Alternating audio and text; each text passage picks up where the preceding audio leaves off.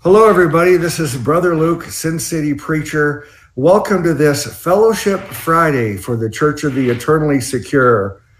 I want to welcome you, especially if you happen to stumble across this video. If you're not familiar with what we do, I'm glad you are here, and maybe you'll enjoy it and want to join us all the time. We have 3 live broadcasts a week, a Sunday church service at 5 p.m. Eastern Time, a Wednesday night Bible study that starts 9:30 p.m. Eastern Time, and this Friday night fellowship program. It starts at 9:30 Eastern. So welcome to you, and also welcome to everybody in the chat room, to all the regular members of the congregation. Welcome back. And so rather than any small talk first, we'll go ahead and get started with some introductions first. So far we have here joining me on the panel, I'm going to have you introduce yourself as I see you from left to right. It may be different than the way you're seeing it, but first is Sister Paula, Bible literalist. Tell people who you are on YouTube in case someone doesn't know you. Well, I am Bible literalist. That's what I do at my channel. Got almost 500 videos now, so there got to be something of interest there for everybody. Mm-hmm.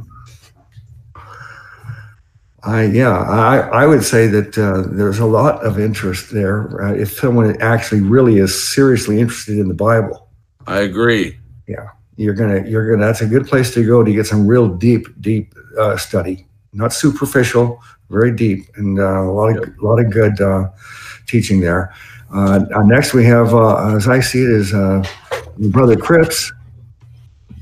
Hi, guys. My name is Jason Cripps, and I'm part of a channel called True Story Live, and we broadcast on Sunday night at 9 p.m. Eastern Standard Time. I'm also on Brother Luke's broadcast on Wednesday, and on Talking Doctrine Mondays for Monday's Milk. And we also occasionally on TSL, we do testimonies when someone comes along and wants to do that, and that's something that I really, really enjoy doing. And then when I can make it, I'm part of this program as well, with the fellowship, which I've been enjoying that and having a good time with that. So I'm glad to be here, and hello to the chat. Mm-hmm. Amen. Amen. I've done a lot of interviews, probably about 20 interviews of people in the congregation, and I hope you'll watch those interviews. But now I've kind of just conceded that part of what we do over to Brother Cripps. He does a very good job doing these testimonies. Oh. So if you want to have a testimony or an interview, then contact any of us, but we'll refer you over to Brother Cripps for that. Well, thank you.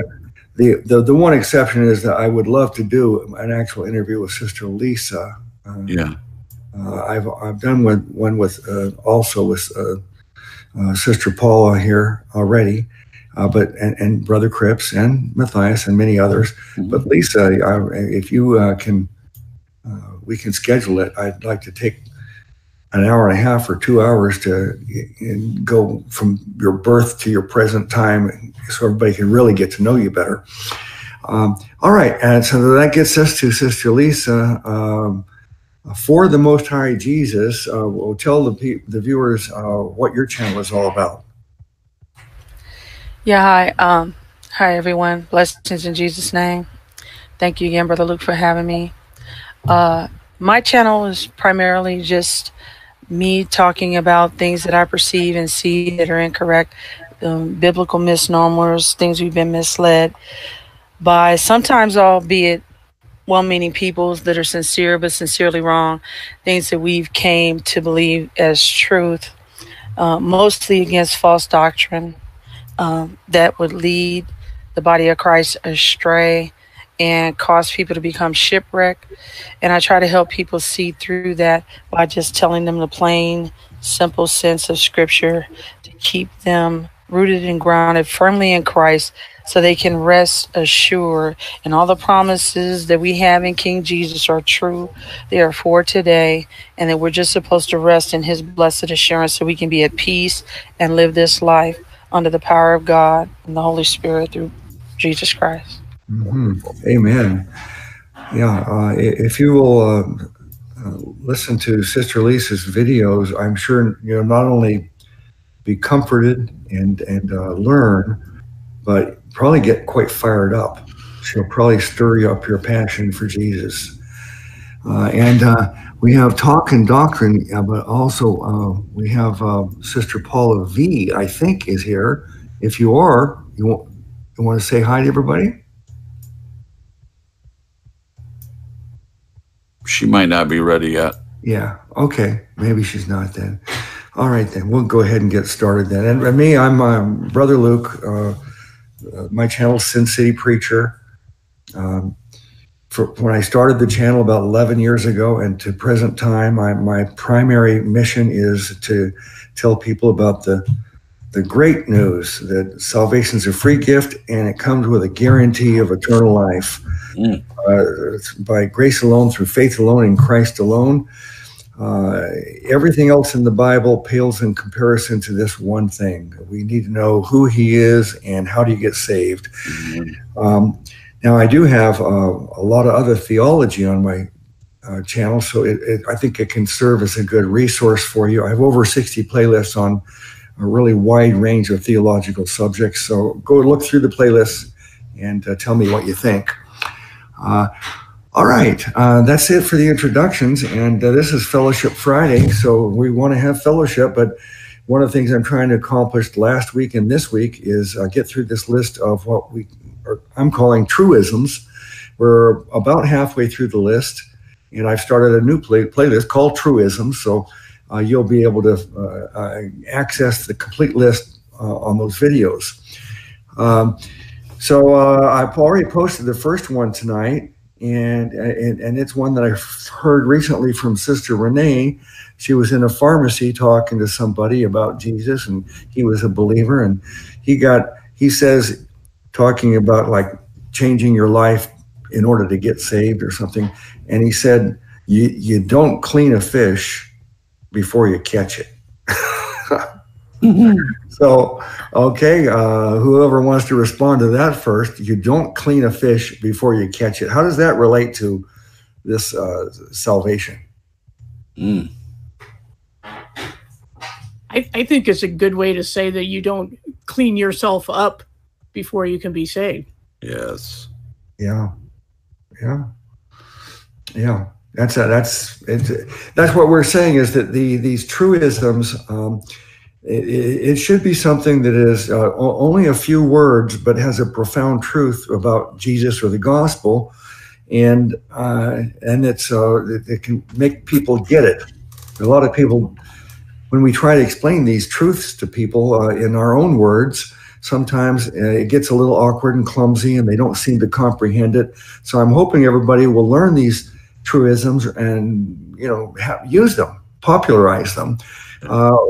Let's say, Sister Paula V, I see, is with us now. So you want to say hi to everybody and then also respond to this first truism we're talking about. You don't clean a fish before you catch it. She's not quite here yet. I was just setting it up. Sorry. Oh, okay. You tricked me.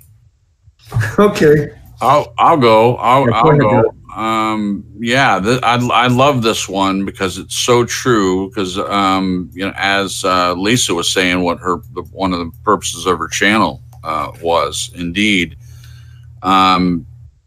setting right what went wrong or what people are saying. I'm paraphrasing her, but it's also what Renee does. The untwisting of Scripture. And a lot of people, a lot of pastors out there are acting like we clean ourselves up first and then come to God, which means change our lifestyle rather than it being a change of mind that makes you saved. It's a change of lifestyle, as if that's the way we have to come to God, and it's just not. It's not backed by Scripture. It's their misinterpretation of Scripture. And so I love the saying. I think it's right on. It's right up my alley. We come to Christ how we are, and then His Holy Spirit is the one that makes the changes. His Holy Spirit is the one that works in us and through us to do what is His desire for our lives. So we're not cleaning ourselves up first and and then coming to him. This look like we're all clean. In fact, we don't have the ability to clean ourselves up at all. It's only by the changes he makes in us that has any lasting good, in my opinion. Mm-hmm. Yes, amen. The verses that we were talking about last week, many of them were also related to the idea of no works for salvation, but this one zeroes in on a particular aspect of it, and that is a changed life a prerequisite to get saved? Right. And I, in my statement of faith that I put on every one of my videos in the description box, part of it says that works are not required to get saved, works are not required to keep our salvation, and works are not required to prove we're truly saved. But many people do think that, I can't. Jesus would never accept me. I'm too bad or something, or I'll improve my life or something first. Sure. If that's what they're waiting for, the day will never come that they can first make themselves acceptable to God before they come to him. And if they could do that, why would they need Jesus in the first place? If that was possible to do it on your own. Sister Lisa, what do you say? Yeah, amen, brother. I absolutely agree. If you look in Isaiah chapter 1, verse 18, it says, "Come now and let us reason together, saith the Lord. Though your sins be as scarlet, they shall be as white as snow. Though they be red like crimson, they shall be as wool." Now, this is a prophecy. It says shall be, and it hadn't happened yet. And then we see once Jesus has gone to the cross and been crucified and buried and resurrected on the third day, the declaration is now something different. It has been done. It's in the past. Yeah. Because when he was buried, the Bible says we were buried with him in the grave. And then when he was raised, we were raised with him. That's the symbolism from water baptism, by the way. We are identifying with the death, burial, and resurrection of the Lord Jesus Christ, and we're declaring to the world that he is our Savior, that he's my Savior. It's a testimony to the world of who we identify with. And we're saying we're in recognition of what great thing Jesus accomplished in his death, burial, and resurrection. And don't ever forget ascension, because when he was raised and the women came to him, he said, "Touch me, don't touch me, handle me yet." He said, "I have not yet ascended to the Father." Why? The proving was that he could enter the presence of the Father without one spot of sin on him. Because sin cannot enter the presence of a thrice holy God. And so when he was done with that, then he came back. He said, "Touch me, handle me. Where spirit hath not flesh and bone, as ye see me have." Wow. So the proving had taken place. And we can see that in Romans 5:8, God said, "But God commended his love toward us, that in that while we were yet sinners, Christ died for us." John declared, "Behold the Lamb of God, which take away the sin of the world." And then he said he was slain before the very foundation of the world. So this was already laid. The whole plan was laid out. It was not a surprise to God that Adam the male and Adam the female were going to sin and mess everything up. The Bible says that all of this was created for his good pleasure. By him and for him were all these things created. And then we flip over to the book of the Revelation of who? Jesus Christ. And it says in 22 verse 17, "And the Spirit and the bride say, Come. And let him that heareth say, Come. And let him that is athirst come. And whosoever will, let him take the water of life freely."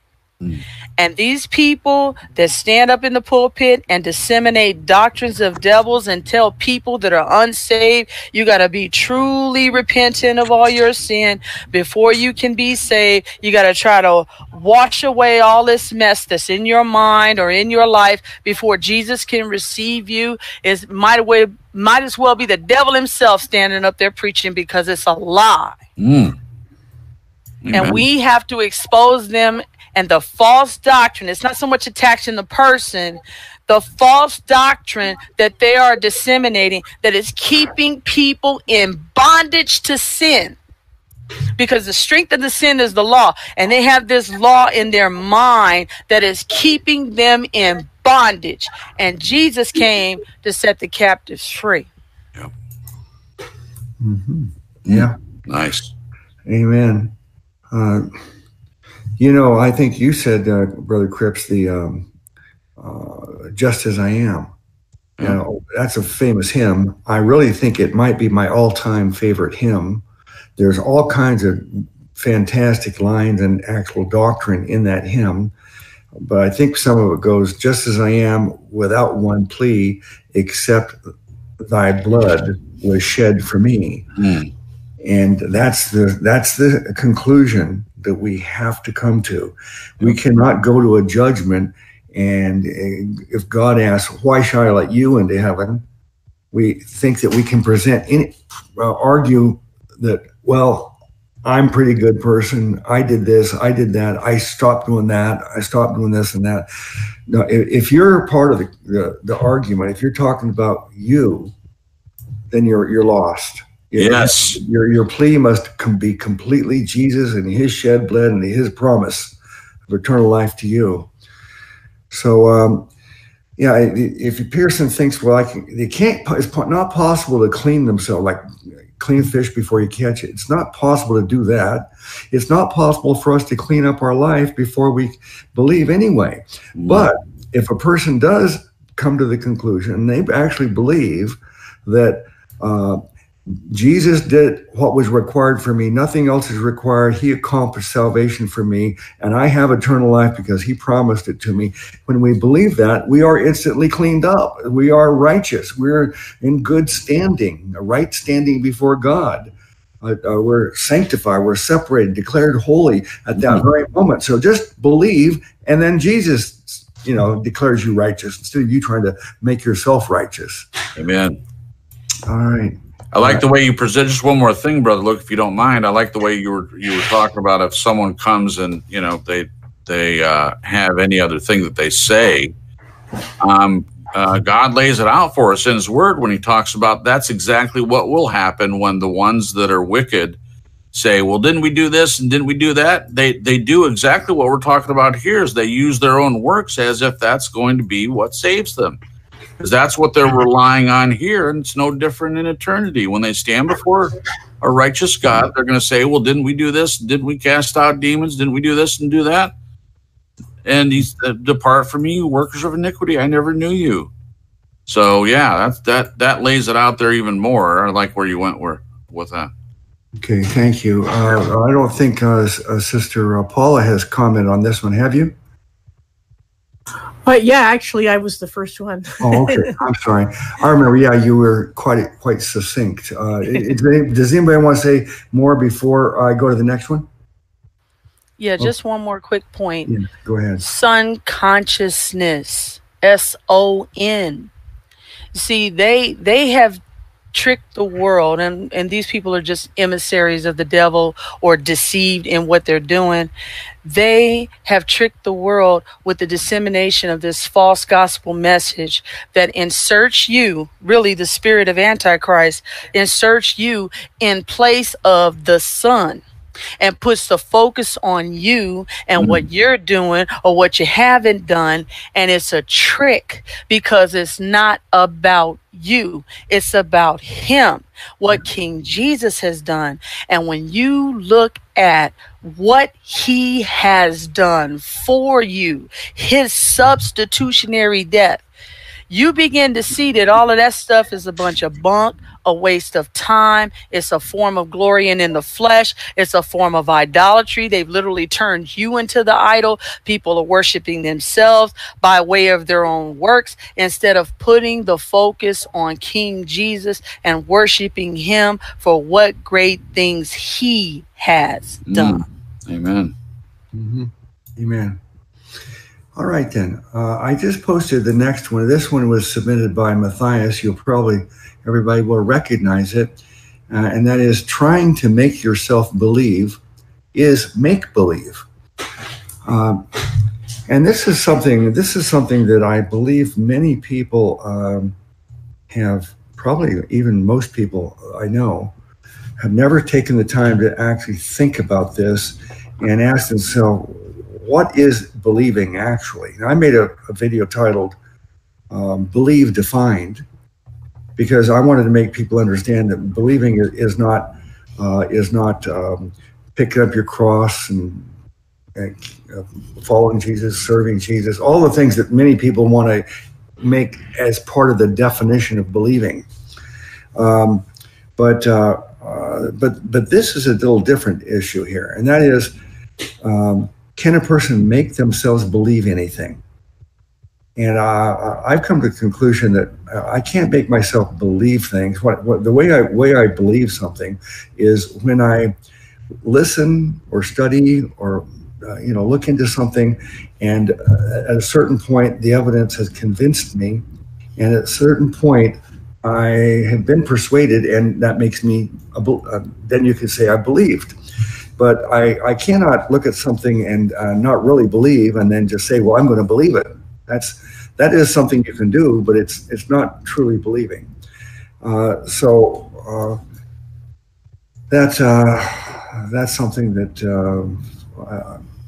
now that presents a problem then also, because we want people to believe, but can we tell them, well, just believe? No, all we can really tell them is tell them the gospel, answer the questions, teach them, ask them to get into the scriptures and study and pray, and that they will pursue the truth and realize, I believe it's coming to a realization. Mm-hmm. Believing is kind of an epiphany of coming to a realization of something. When you realize something, it hits you. I get it now. I believe it.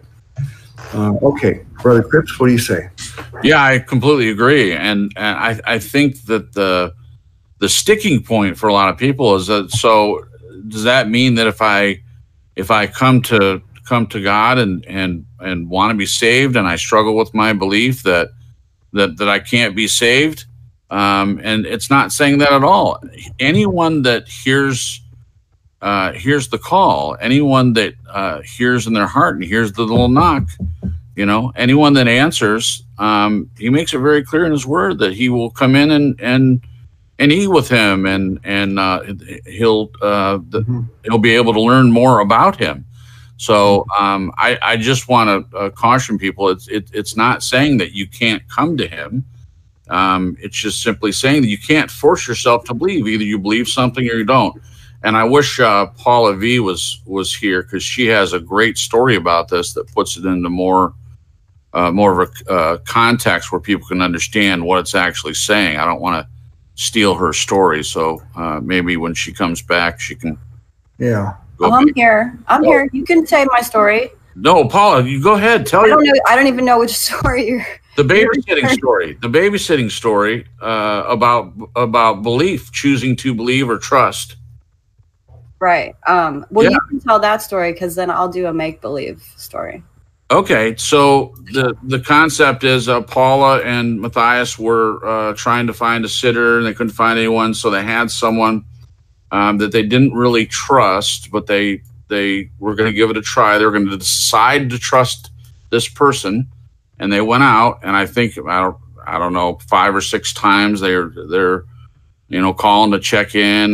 Might be exaggerating there, but she kept calling to check in, because the truth was she decided to trust this person, but she didn't really trust him. And that's the concept that we're talking about in this scenario, is that you can't just decide to believe what he did, what Christ did. That you're presented with the evidence, and you come to believe it based on the evidence that's provided. It's not a blind faith. People that use that, it's very frustrating. I've grown up hearing people say that. Just step out blindly in faith. No, he doesn't expect you to step out blindly in faith. Not when it comes to your salvation. Who would do that? Who would just say, well, I don't really believe, but I'm going to, I'm going to decide to believe, and I'm going to put my eternal soul in the hands of someone that I don't really believe. I'm just deciding to believe. That's not what it is. You believe based on the evidence that the Holy Spirit, out of his mercy and goodness, will present to you when you come to him saying, I want to know more about you. Yeah. Well, I want to give everybody's thoughts on this, but I talked to Renee and Mathias and also someone else about this a lot recently. And I am adamantly against every aspect of Calvinism. And one of the points of Calvinism is that a person is unable to choose to believe, and that I should say unable to believe with because they don't have a free will, and they're what's called the tea and tulip is, most people call it total depravity, but the Calvinist really takes it to the point of saying it's total inability. No person has the ability to be a believer unless God makes them a believer. And then the other people, even if they wanted to be a believer, then God won't let them. So that's Calvinism, and that's why I hate it, because I believe that anybody who wants to be saved can be saved. And God's not going to say no to anybody if they want to be saved. But here's how I see this, and maybe I can get everybody's feedback on this. That I believe is something that belief is something that happens when we get convinced of something. Now, does God impose the belief on us? No, I don't think he does. Just as God does not impose the belief on me, God does not prohibit the belief from me. So where does the belief come from? Well, am I making myself believe? Well, I just got through saying we can never make ourselves believe anything. I think believe is a neutral thing. God is not making us believe. God is not forbidding our belief. We can't make ourselves believe, but all we can do is listen. And if we do come to the conclusion that something's true, that at that moment we've believed. Amen. Okay. Who wants to go next on this? I would just say really quickly that the Holy Spirit is a gentleman. He's not going to make anyone do anything. He's going to present the information. It needs to be, leading up to the moment of salvation. We do have free will. We're able to choose to want to get to know him more or not, to search for the treasure in the field. We have that option available to us. We can either look for that or not look for that. We can just avoid it altogether and say, you know what, I don't want this. I'm not going to look for it. But the Holy Spirit's not going to force anyone or make anyone believe anything. He's going to present the information when a person looks in his word and or listening to someone else that's a believer and say, hey, I want to know more about that. And then you enter into the relationship with him and in the seeking process that happens as a result of that. And then if you keep doing it, eventually you come to believe. You come to believe the evidence that's being presented to you. It's not going to force anyone, is the point. All right. How about the sisters? What do you say? I'll speak on the believe. I hear preachers all the time very rightfully say that all you have to do is believe. But this is easy, I guess, or easier, seemingly, if you have some knowledge of the Bible and the gospel. And there's so many things that have to be a lie if the gospel's true. See, I came from an atheist point of view. I was not raised in the Christian religion. And so when I came face to face and thought, wow, God might be real. I didn't know him yet. I didn't know anything that he said. And as I'm reading the Bible, it occurs to me that so many other things in the world just have to be a lie. Like, it's funny because earlier today I wrote down some things that I was thinking about, like geology is based on a lie, anthropology, the study of man, archaeology, evolution, millions of years. I was raised to believe evolution is true. Every television show that you watch promotes evolution. It talks as if it's fact already. And if you've never heard the truth, you just accept as fact. So to believe that the gospel, it's not just believing in the death, burial, and resurrection. It's believing that Jesus is God and that his word is 100% true. And that was not easy. But I would question him as I was reading the Bible, and he would bring me the answers in his word. And so after I read it, I was like, yes, I believe this. Awesome. Great. And then I would run across questions on the internet, very reasonable, logical, objections to why people did not believe the Bible. And I would get so nervous and my heart would start racing and I would start sweating and I would think, am I believing a lie? Because I had been lied to my whole life up to this point. Now I'm like, wait, is this a lie? Like when I found a contradiction. So I would ask God, I would look into it, and I always found that there was an answer. There was an explanation of why these verses weren't a contradiction at all. Right. So then I was like, well, how, I'm not going to ever be able to have an answer for everything in the Bible. Like how much, how long is this going to go on? And then someone read me one night, Romans 10:9. If thou shalt believe in thy heart, that God hath raised him from the dead, thou shalt, that's the middle part. That's what stood out at me, believe in your heart. Because I was like, well, I don't know how to do that. All I can do is believe in my head. How much information do I have to put in my head before it gets to my heart? And then that night, God showed me. Because I asked him, I was like, how do I do this? And he said, you can't. It's him. He does it. And I ran across this verse the other day. I just want to share it before I'm done. It's Hosea 10:12. It says, sow to yourselves in righteousness, reap in mercy. Break up your fallow ground, for it is time to seek the Lord. Till he come and rain righteousness upon you. So we seek the Lord. How long? Till he come and rain righteousness upon you. That final salvation, that moment of salvation is all God. Amen. It's all him. We have a choice up to that point, whether we're going to turn away or keep moving forward. But he has to show us and strip us of everything and show us that it's all him.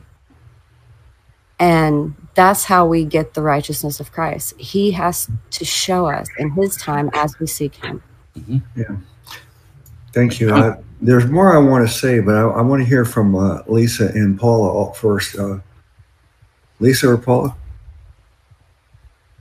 Yeah, I was just going to say that there's that old illustration of the rickety bridge that you're being, led by a guide through the woods, and they come to a ravine. You have to cross on this rickety looking bridge, and the guide says, trust me, I know this will hold you up.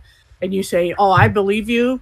I trust you. You're the best at this, but I am not getting on that bridge. That is not belief. And just a little fun fact on the Greek, what was it? Somebody mentioned just a bit ago on head and heart. And the people at that time believed that the thinking was actually done by the heart.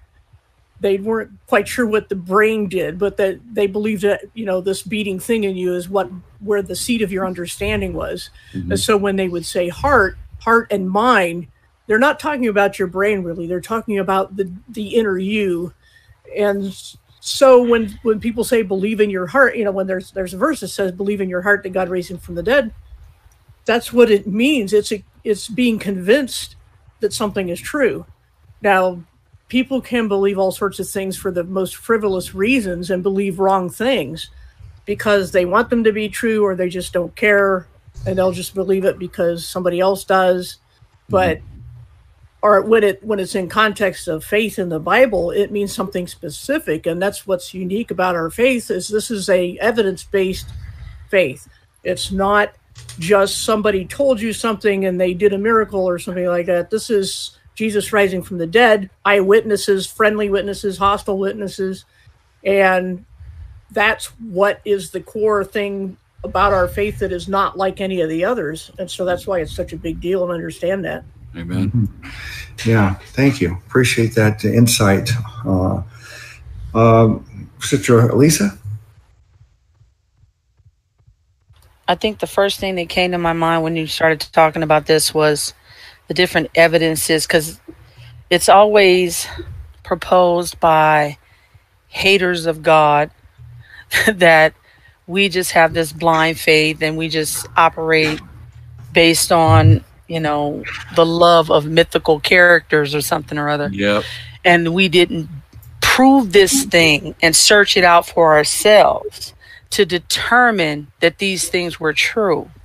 For example, there's a glaring example right now that they cannot deny, and that is BC and AD. BC means before Christ. AD means Anno Domini, in the year of our Lord. Now, why is that there if Jesus is a mythical character? He is a historical figure, and that is a fact. And anybody that examines it has to be honest. There is more literary evidence about Christ than almost any other historical figure. No one doubts that Caesar is real. And there's only, I think, a few hundred documents that attest to his historical presence. Yeah. And there are over 25,000 manuscripts that indicate the Lord Jesus Christ walked on this earth. Mm-hmm. Now, in his own words, Jesus said in the Gospel of John, the 10th chapter, verse 38, and the context here is they were accusing Jesus that, you know, how dare you call yourself the Son of God? And he said, listen, if I do not the works of my Father, then don't believe me. He said, but in verse 38, but if I do, though ye believe me not, believe the works, that ye may know and believe that the Father is in me and I in him. So if we examine Christ, now that we have established, if you look historically, he was real, he did exist, then you have all these people who were eyewitnesses to what transpired. See, this is what people don't get. They think we just believe, oh, we just tiptoeing through the tulips, throwing, you know, tulips everywhere and flowers everywhere, and we didn't read anything, we didn't study anything, we didn't examine anything. So the first thing I thought about was the case for Christ, where this is sets out to disprove in a weekend that Jesus was a mythical character, that he wasn't even real. And the more he tried to come against it, the more evidence he got buried under. Yeah. And he ended up getting down on his knees and coming to faith in Christ because he couldn't disprove it. Mm-hmm. And that's the same thing with all of us. And we didn't necessarily set out to disprove his existence, but I got saved as a child.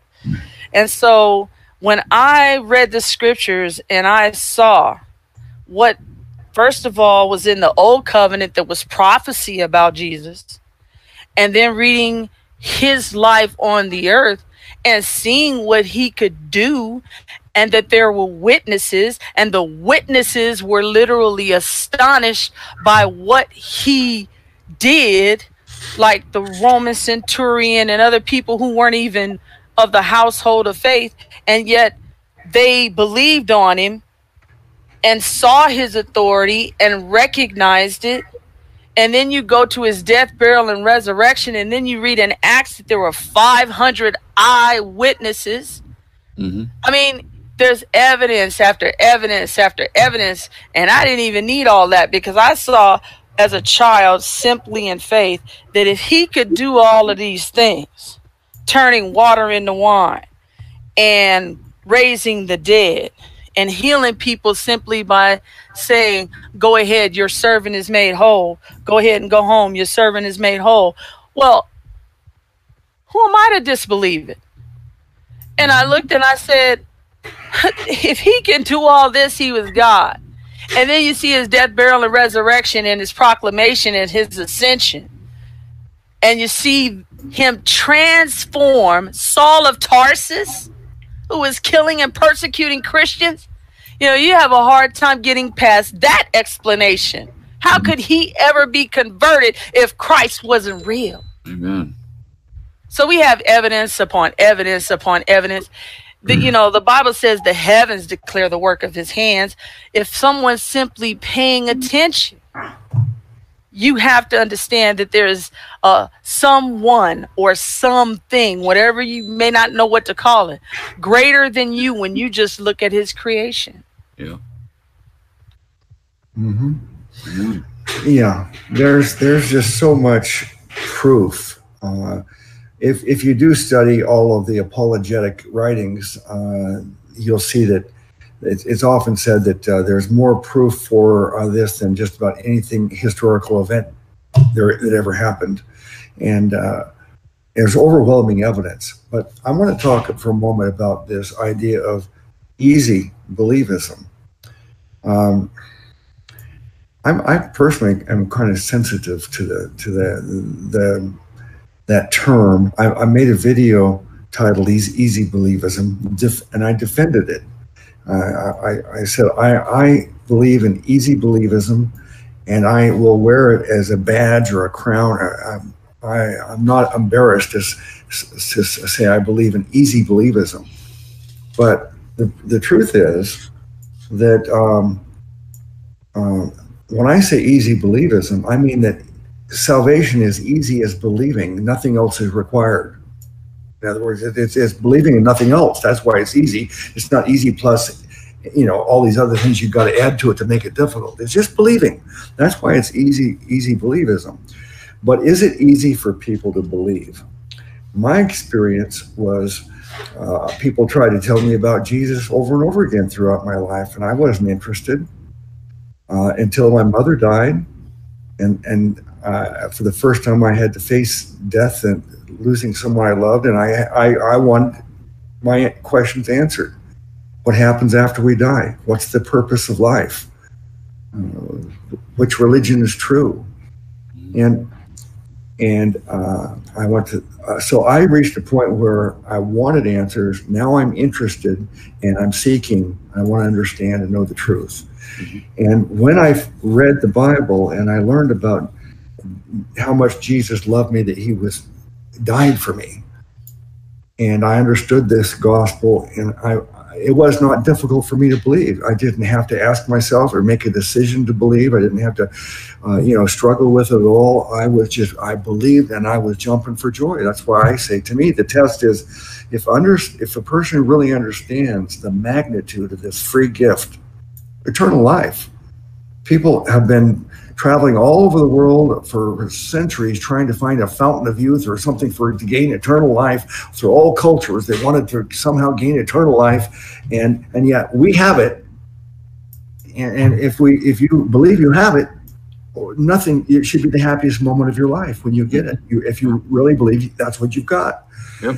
So it was easy for me to believe, but it's very hard. I couldn't have believed it before that point. I wasn't ready. And many other, all the lordship heretics, it's hard for them to believe that all that's required is believing. So it's not easy. It's hard to believe. Easy believism doesn't work for them. It's hard for them. It's impossible for them. Mm-hmm. But all that's required is believing. But to believe that is all that's required is hard. Mm-hmm. Okay. Any more from anybody? I just want to add that I believe that the Holy Spirit, again, if a person really, really wants to seek him with everything, they really, really dig into it, the Holy Spirit knows exactly what that person, like you said, Brother Luke, people talk to you about it, you weren't ready. Well, the Holy Spirit knew what you needed as part of the evidence that convinced you eventually. And so he's willing to do whatever he needs to do. The Holy Spirit meaning will present that information to you, give you exactly what you need to come to belief in him. It's nothing anyone has to worry about. Right. No, amen. And on this one, see if this will make sense, because believing and trusting are so synonymous. They are equal in many ways, if not the exact same. But if you have to choose or decide to believe something, then by default, at this moment, you don't believe it because you had to choose to believe it. Mm-hmm. If you truly did believe it, or if you truly did trust it, there would be no decision involved. You just would. Mm-hmm. So by the mere fact of trying to make yourself believe something, rather than believing it downright as it is, persuaded by the evidence, mm-hmm. trying to make yourself believe something is nothing more than make-believe. Yeah. Boom. Yeah. I really think that the main problem in humanity is pride. Mm-hmm. Pride caused the fall from the angels. Pride was the cause of the fall of Adam and Eve. Pride is what prevents people from relying on Jesus. They think that they don't need him. They're good enough on their own.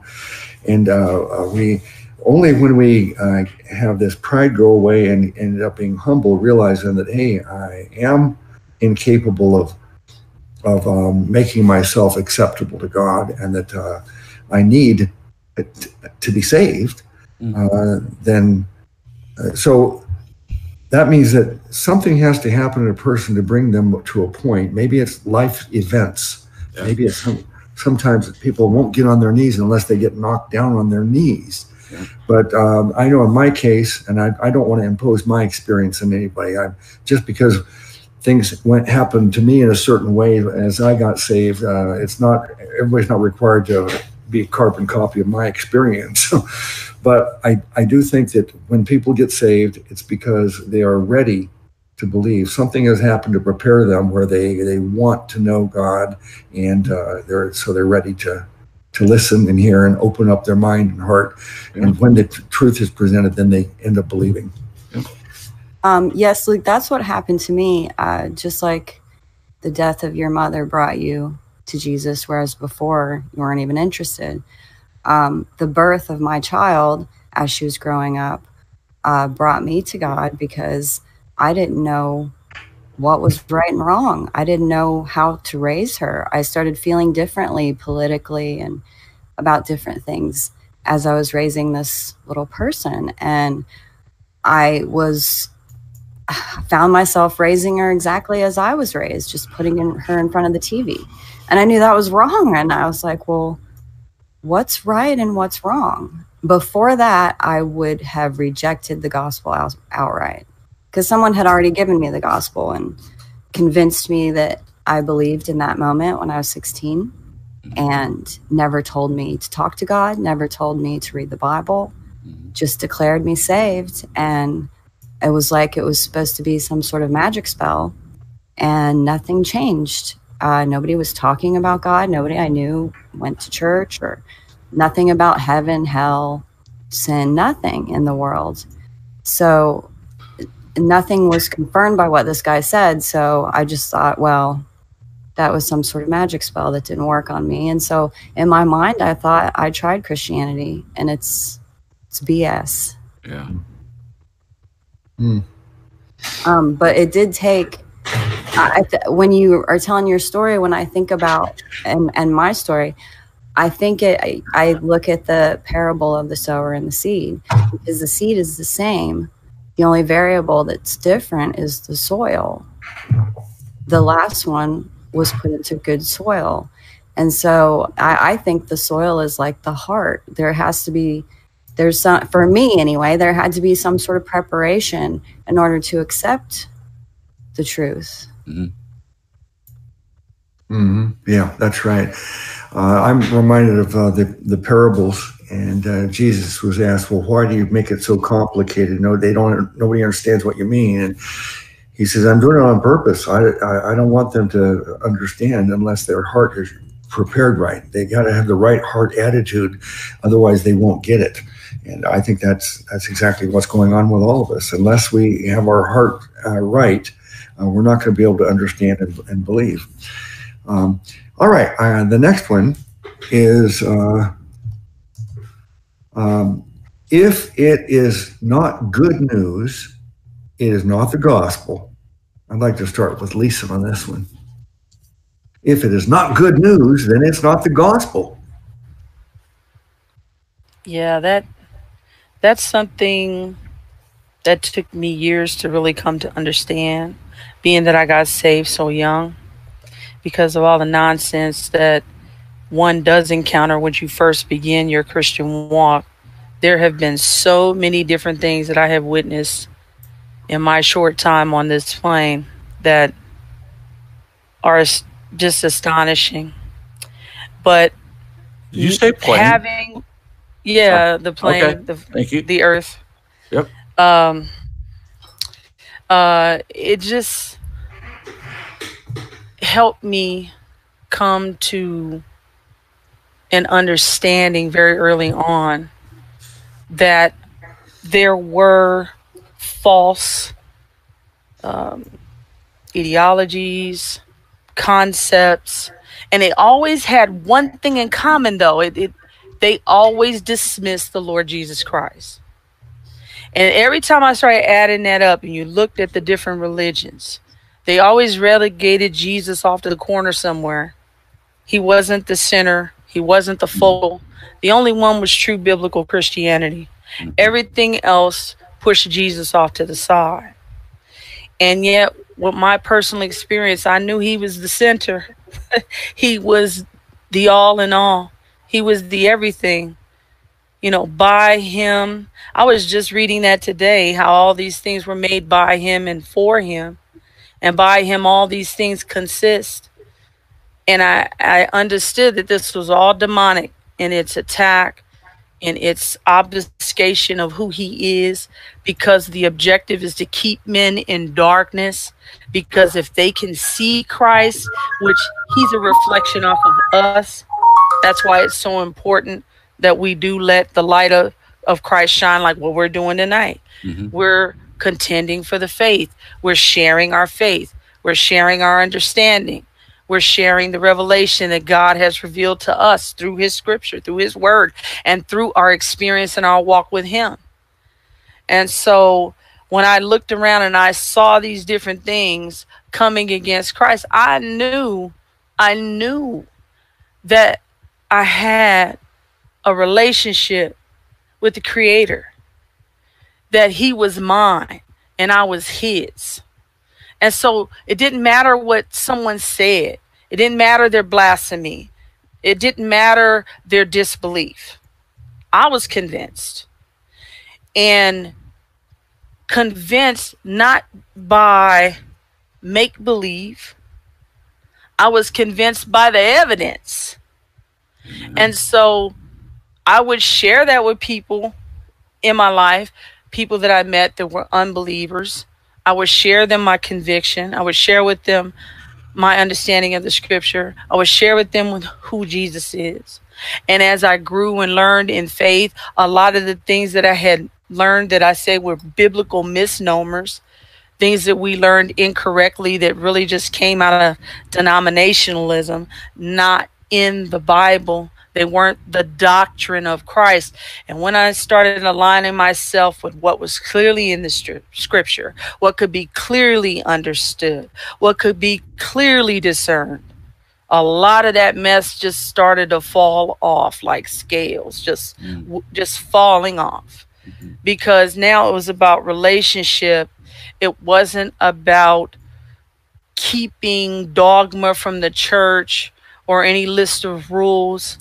It was about growing in grace and in fellowship with the Lord Jesus Christ and transforming my mind by the word of God, as the Bible says we're supposed to do.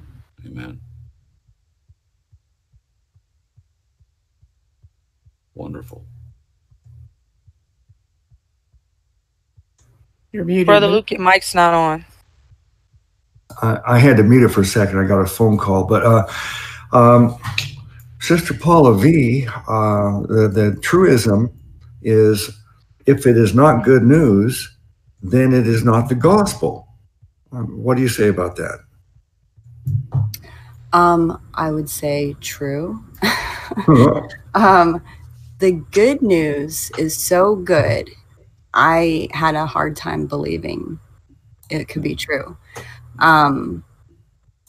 Here you are getting the greatest gift ever in the world, and you can't work for it. The things that you do don't matter. It doesn't matter how bad you've been. It's the same gift for everyone. That was hard to believe.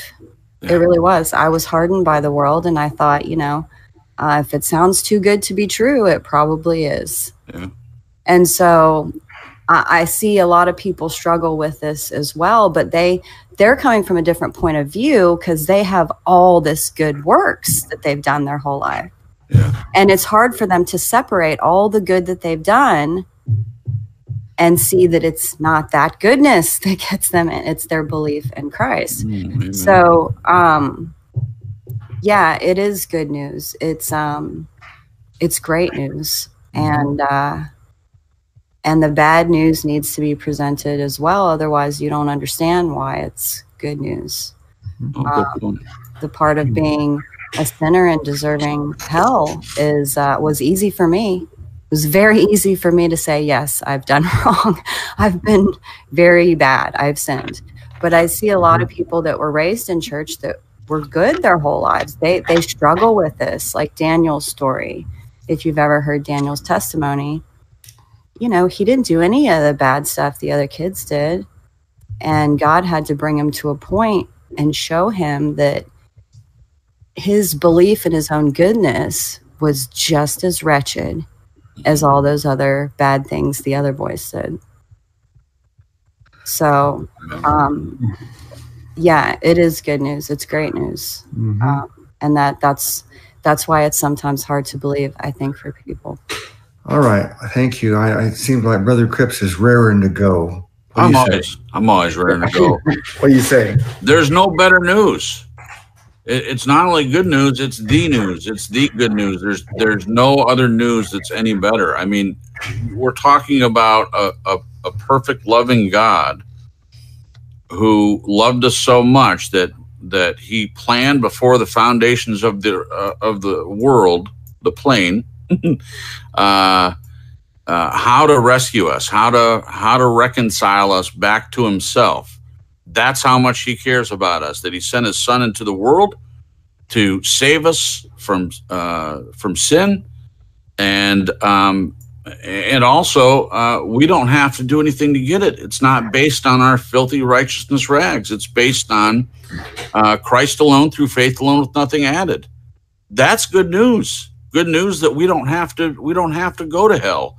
Hell is bad news. Absolutely, it's bad news. And I don't want to see anyone go there. But the good news is you don't have to go there.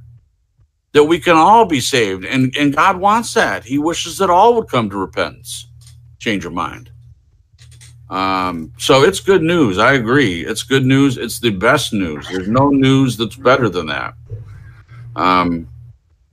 Yeah. Okay. Thank you. Thank you. I want to ask someone to interact with me for a moment here. I made a video a couple of years ago titled I just won $10 million from Publishers Cheering House. Instead of Publishers Clearing House, I said Publishers Cheering House, thinking maybe I'll get in trouble if I misrepresented that I won the Publishers Clearing House prize. So I make this video and I go through this act. I'm telling what happened. I'm so happy, and this is how it goes up briefly. Look, They came to my door, and when I opened up the door, there's like everybody celebrating and saying, "Look, you get $10 million. You're the winner. Here, take it. It's yours. It's free."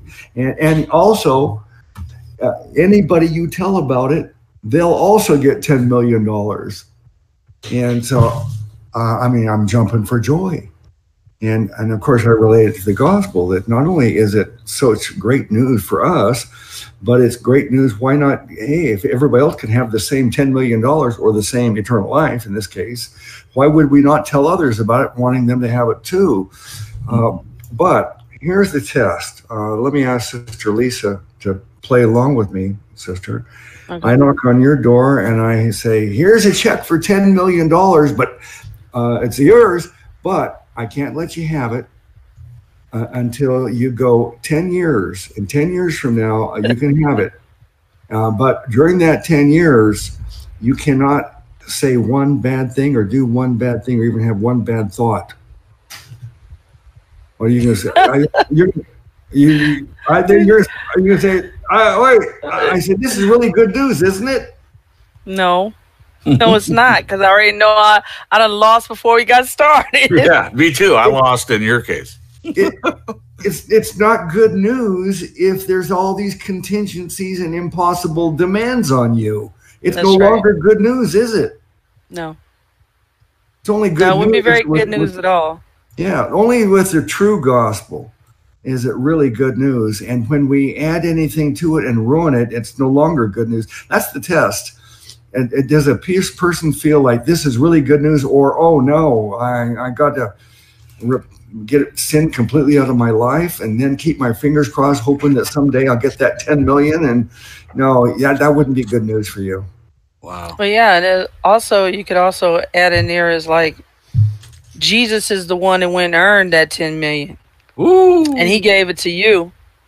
And then he told you, freely you have received, freely give. So he'll say, Brother Luke, every time you go to give it, I'm going to multiply it. So you'll always have enough to give to someone else. Ooh. So there's no strings attached. And and these lordshippers and all these other false religions, every way they lay out, there's always tentacles. There's always strings attached. Just like but Jesus gave it freely. He paid the price, and all we do is receive what he did. That's it. Yeah. I've been saying this for a couple of years, and as I say it, I still have some reservations about saying it, because I don't want to put a demand on people that they have to react the way I think they should react. And that is, I say that it's this salvation, this gospel, eternal life, it is such good news that if you really believe it, you really understand how the magnitude of it, and you really believe it's yours, your reaction should be jumping for joy. Of course, not everybody's emotional, so maybe they wouldn't jump for joy. But I heard Malcolm Smith recently in a video. He said exactly the same thing. That's always interesting. Sometimes I think I come up with an original expression, and then I find out that somebody else said it before me or in addition to me. But he says the gospel is the great news that makes a person jump for joy.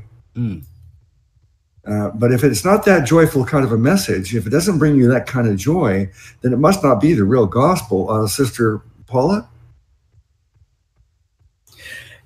Yeah, the thing is that what most people spread over the centuries is more like fire insurance that they're selling. Ooh. You know, it's selling fire insurance is what they do. They're trying to scare you into a relationship, and you can't do that. You can't trick people into it. If they understood our message is, according to 1 Corinthians 15, be reconciled to God, or is that 2 Corinthians 5? I get the two of them mixed up as far as which says what. One says that he was, this is the gospel, that he was died, buried, and raised the third day. But the point is that it's a relationship. It's an adoption offer. And how can that be anything but good news when who wouldn't want to be adopted? And it's of course it's going to be better, but the thing is that even if it wasn't better, it's still, you belong to somebody then, and you didn't before. And so how can we make it into something bad news by saying, well, if you're this loathsome worm that deserves eternal hell, and you shouldn't, you should be just out of fear accept this gift. And that is not what God wants. No, that's not what Jesus came to do. He just like, look, I'm evening the playing field. That getting back to the easy believism. Well, what they want it to be hard believism. I mean, it makes it so no matter who you are, it's the same within the same reach of everybody. Mm-hmm. And so that's good news. Why aren't we spreading that? I just don't get what motivated people all these years to say otherwise. Mm-hmm. Yeah. Did everybody respond to that one? If it's not good news, it's not the gospel. Yeah. Okay.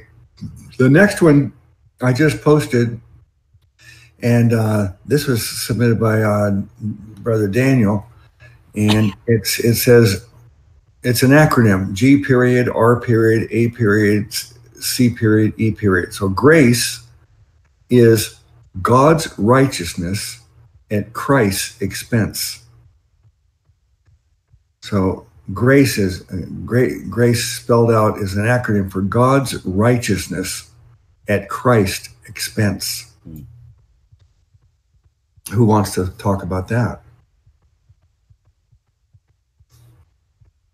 Ladies, come on, Brother Cripps. It's true. God's righteousness at Christ's expense, 100% accurate. Obviously, it's we get the righteousness, the reconciliation that I mentioned to God comes through His Son, and He's the one that paid our expense. He paid all of our sin debt. He suffered and died and was betrayed and spit upon, and all the things that He suffered. He did that in our place. It was His expense. He paid all. We owe nothing. Once we accept His free gift, He's paid it all. We don't owe it anymore. It's been, our account has been marked paid. He has redeemed us. He has totally reconciled us to God, and certainly was at Christ's expense, at the sacrifice of His own Son. That's a good one. I haven't heard that one before. Yeah. So when people talk about grace and they ask, well, what is grace? And I think that's a good way of explaining it. Of course, grace means that God is being gracious. He's giving us a kindness, something that is not really deserved or earned by us. It's only because He's being gracious. But this is another way of understanding. But what we're really getting out of this here is that I think if you ask anybody, the diagnostic questions I am encouraging everybody to ask is, ask your friends and family, are you certain you're going to go to heaven? Are you certain you have eternal life? And if you are certain, based on what? Why? And the answer you're going to get from almost everybody, and everybody was talking about Roman Catholics last night, and I've never met a Roman Catholic that answered this correctly. But Roman Catholics and almost all the religious people of the world, they answer the question, well, I'm not really certain. I'm hopeful. I'm pretty sure. I think I will. And the reason is because I'm a pretty good person. That, I go to church and I try to do good deeds. And I even follow the Ten Commandments and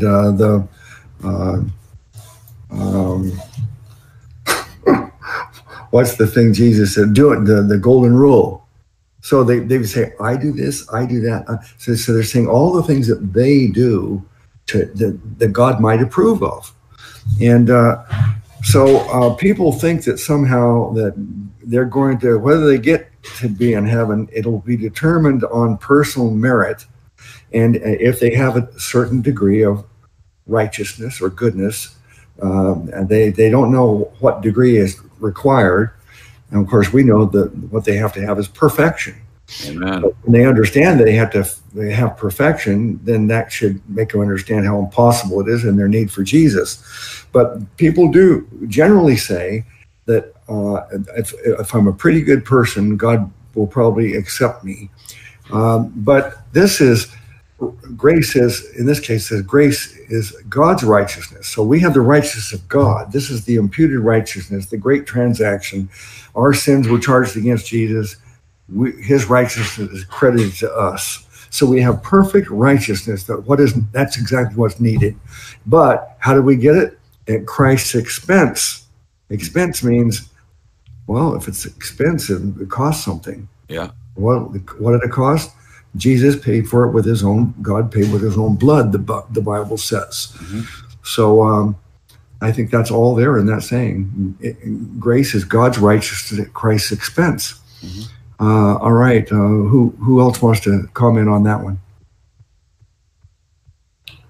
I'll comment. Go ahead. I do like the, what's it called? An acronym that Daniel came up with.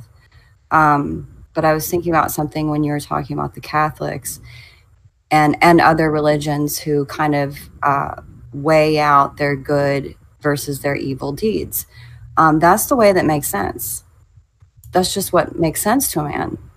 That's why the gospel, I think, is hard for some, because they're like, wait, I once had this girl over. She was invited to one of our Bible studies, and I was telling her about, I was giving her the gospel.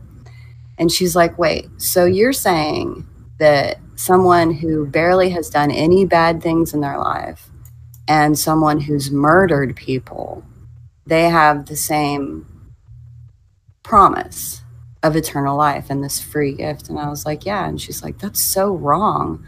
And I was like, no, it's wonderful. I was like, it's wonderful. Don't you see? I was like, because take two people. One person is raised in a Christian home. They're told the word of God from birth. Another person is maybe raised by a prostitute, and their father's a pimp, and they live, in the ghetto. This child that's raised in the good home is going to have a pretty good life, and they're probably going to, do what they're supposed to do because of their surrounding. And the other person is going to see life very differently, and they're going to do what they've seen others do. And it's wonderful because God levels the playing field. He makes us all the same. And that's what the righteous in their own mind, that's what they cannot get past. Yeah. So that's all I have to say about it. Yeah. Amen. Amen. I've got another acronym, but does anyone want to say more about that one before we go to the next? Yeah, acronym? I do. Yeah, go ahead. Yeah, I just wanted to, I committed this one to memory because I loved it when I heard it. It was what Dr. Curtis Hudson said. He said that grace was God's unmerited favor to hell-deserving sinners without any expectation of return on the part of the sinner. Yeah. I love Curtis Hudson as much as you do. We both have a Curtis Hudson playlist on our channels. Yeah, I do have a couple of them. Yeah. All right. There's another acronym that was submitted by Daniel, and it is GRACE is God rejects any carnal efforts. That's true. God rejects any carnal efforts. I mean, really, it's profound. I mean, for a person to think that they can their effort. Well, I'm trying. I'm doing this. As long as you're trying, as long as you're doing the best you can. No. All right, Sister Paula, what do you say? God rejects any carnal efforts. Yeah, I mean, this the difference between the gift of faith or the gift of salvation by faith and rewards that you earn through your works. This is a key distinction that people don't make, because as it says in 1 Corinthians 3, that a person can lose everything, that their works were tested and burned up because they were shoddy material, but they themselves will be saved as one through the flames. So if you can't mix a gift and a work, a gift and a wage, It's what Jesus was saying when he did the parable of the wineskins. He said you can't put new wine in old wineskins or repair old cloth with new cloth. He was saying something really radically different was coming, and people try to blend that, whether it's just Hebrew roots or Lordship salvation or whatever it is. They try to blend that and do exactly what Jesus said not to do, because you can't. It's too different. It's incompatible. It's not the same operating system. So this is why we have to understand these basic things you wouldn't think would be so difficult, but for some reason it is. Yeah. Yeah. Yeah. So God rejects any carnal efforts. Isn't that really the root of the problem? Oh, yeah. People always think that it's their effort that matters, their accomplishment, their ability to get sin out of their life, their ability to do good deeds and build up this good and bad scale, get that balance scale so that it tilts in their favor, more good than bad. But all the carnal efforts that we make are all rejected. It's all filthy rags in God's sight. All right. Hey, Brother Luke, I just had a thought. Yeah. And that was that salvation is like a vehicle. It's a vehicle given to us by God. And the only thing is, the stipulation that he has, the only fuel that'll work in it is the power of the Holy Spirit. So you have a vehicle that's given by God and it's powered by the Holy Spirit, and people are trying to use their own human efforts to power the vehicle that was given and designed by God. Ain't gonna work. Yeah. Yeah. Yeah, and I think that applies to those of us who have the Holy Spirit and think then that we're going to, through our own efforts, going to make the changes and do the works. And instead of knowing that, see, I always say that, look, I tell them the gospel, I'll answer their questions, but now it's between them and Jesus. It's out of my hands. Now they believe, they got the Holy Spirit.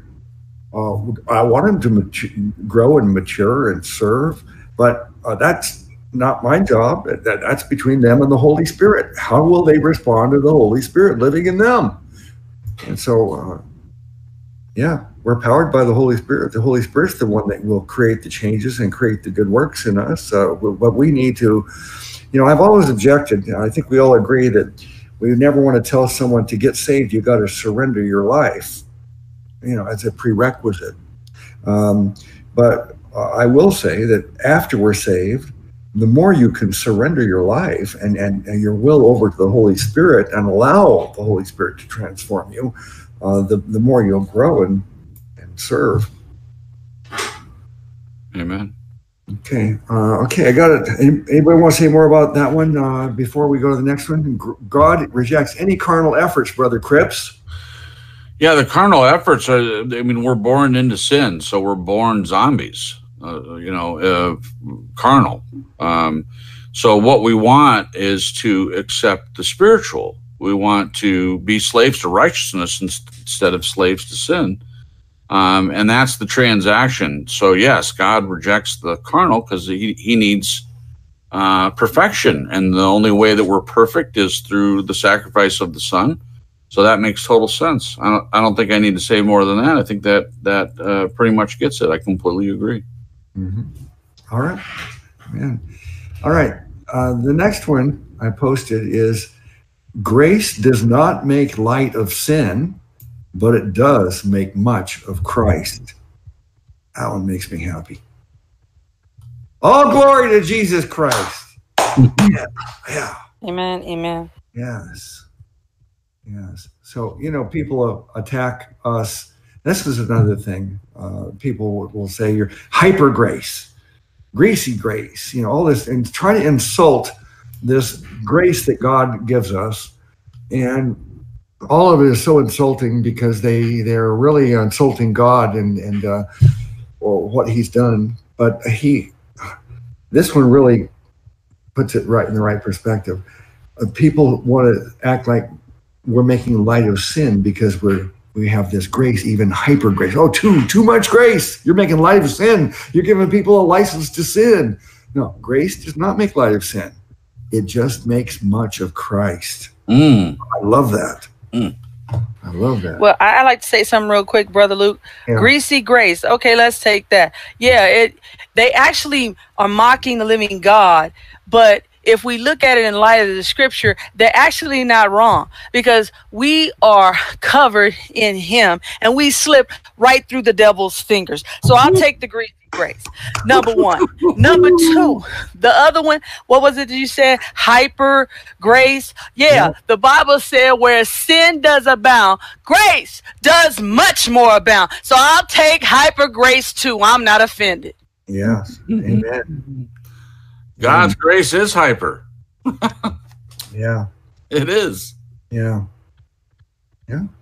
If it's not hyper, then it's not really grace, is it? It's not grace. No, it's not grace at all. And if the level is perfection that we need to attain, and we can't do it in our own power, and we need grace in order to do that, then it better be hyper. I've got a lot of sins to cover. And anybody that says they don't, I mean, they're fooling themselves. Yeah. We sin in ways. David prayed for the sin that he was unaware of. So how often do we sin? We don't even know that we sin. So the people that say, "Oh, I live my life in perfection. I'm capable of doing it. I don't sin." They're sinning in that statement. In and of itself, they're sinning right there. Yeah. Yeah, my answer to the pejoratives, hyper grace, easy believism is, well, what you're guilty of is easy legalism. Yeah, you're guilty of cheap law. They want to act like following the law is needed. And yet they can't follow the law. So what they have to do is they water it down so much. But Jesus would not allow us to do that, because he says, well, you think it's murder, just murdering somebody. But I'm telling you, even if you hate someone, you've already murdered them in your mind and in your heart. So Jesus wants us to know that there's no way that you can water down your condemnation and your sin, trying to kind of whitewash it. And even, it's not just the bad things you do, it's even your thoughts. Yeah.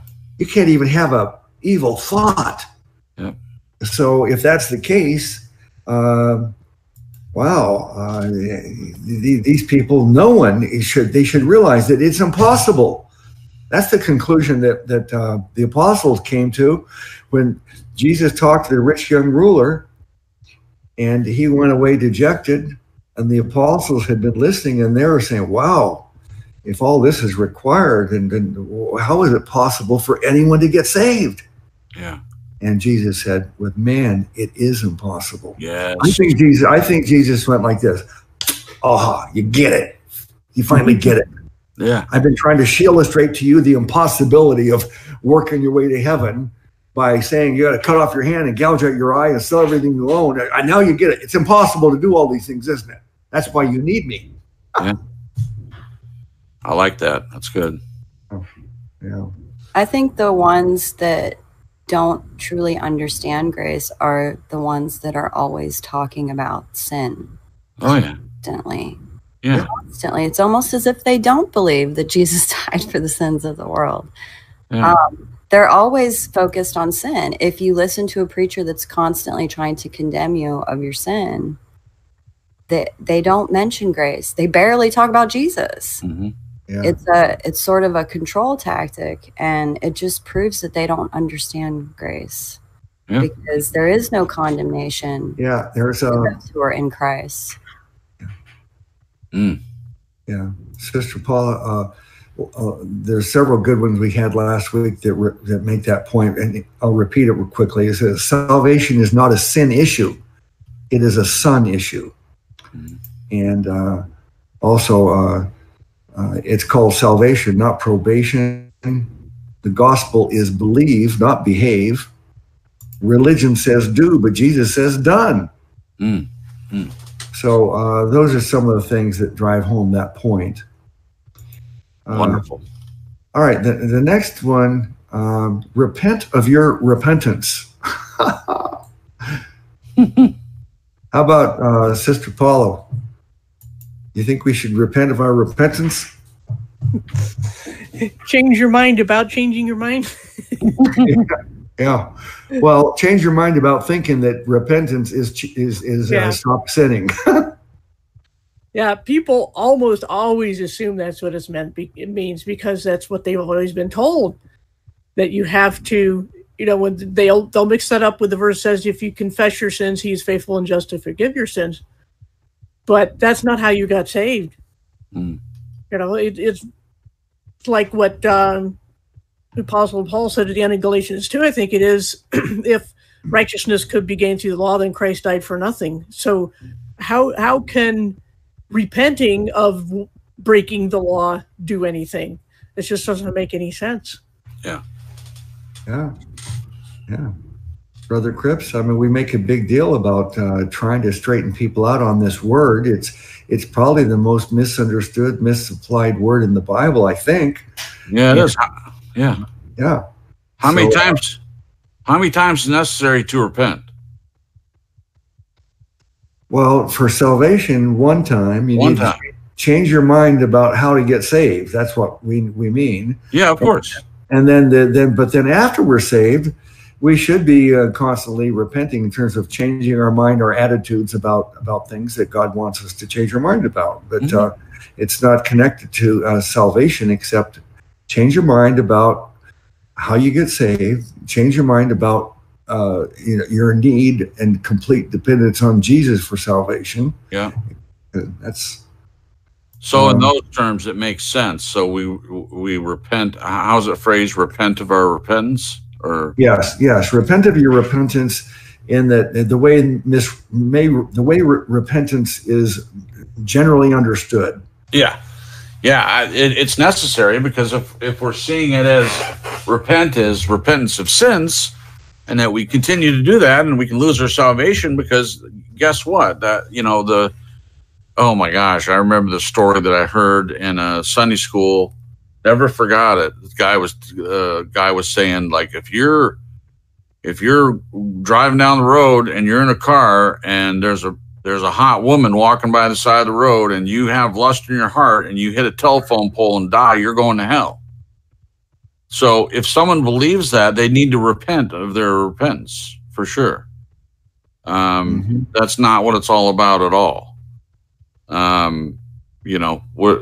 You have in that story, you have a natural consequences, not natural consequence. You might pay the natural consequence of you taking your eyes off the road and not paying attention to your driving and running into a telephone pole, whether it be death or injury or whatever. But for the lusting in your heart, yeah, of course, you want to change your mind about doing that. But as far as salvation is concerned, yeah, we definitely need to repent of our repentance, for sure.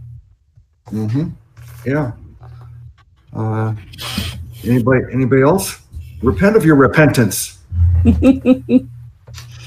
Yeah. Sorry, Lisa. No, go ahead. The word repent is really used a lot in the church for control, but also, to shut up the kingdom of God. Yeah. I've heard a lot of people get up there and say their testimonies, and they say, and Jesus saved me, and I stopped my drinking, and I stopped my smoking, and I stopped my running around. And it's like, that's great. Wonderful. But that's not what saved you. Yeah.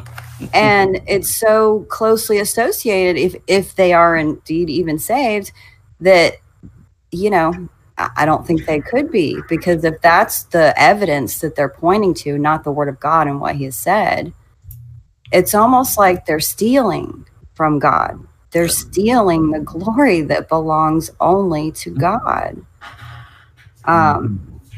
So yeah, repent of the sin of your repentance from sin. Yes. Wow. Yeah, they're trying to get through it another way, right? I mean, they're trying to get through another way, and that's laid out in Scripture. If anyone that tries to get there another way, other than through Christ, they're a thief and a liar. Mm-hmm. Yeah, Sister Paula, you must have something to say about the word repentance, and you want people to repent of their repentance. Again, there's just nothing really new to add to that, but that the point, I guess, can be emphasized that it means just to change your mind. And one thing I always point to is what Peter said at Pentecost, repent and be baptized, is very different from what Paul said at Mars Hill. And there's a reason for that, because the Jews had to change their minds about who Messiah was. Mm-hmm. And they already believed in the one true God, but that didn't save them. They had to accept Jesus as Messiah. And the Greeks had to know who Jesus was in the first place, and that he rose from the dead was the important thing. And so it's the repentance part was, if you have something you need to change your mind about and your acceptance about that, that's really all it is. You never, the sin, quote unquote, that Peter is pointing his finger at the Jews about is, you killed your Messiah. And they were collectively guilty of that. And they said, let his blood be on our heads and on our children's heads, when they were, screaming for him to be crucified. So they were held accountable for that, and they needed to renounce what they had done as a people. And so repent depends on context too. They had to change their minds about who Jesus was, but they also had a grievous collective national sin to repent of. That, again, is not how individuals are saved, but it's something the nation needed to do, mm-hmm. and just, to accept him. Mm-hmm. Yes.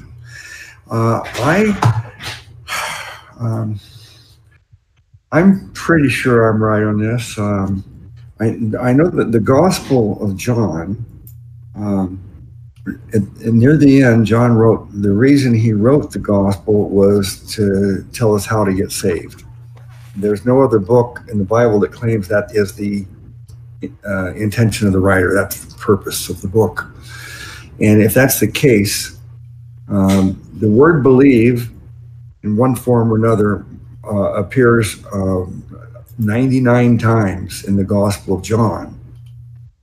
Now, if repenting was also part of it, believing and repenting, the way most people think of it, if it was required, then it should say 99 times believe and repent.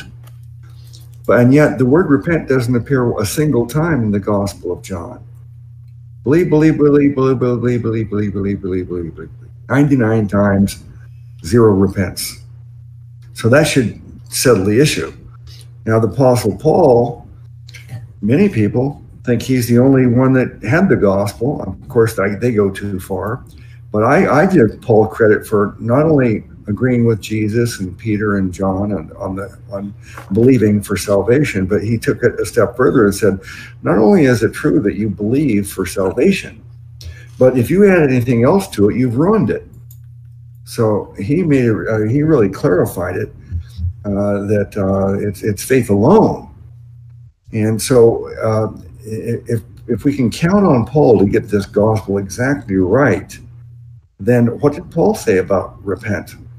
I believe in all the Pauline epistles. I think he only used the word repent twice.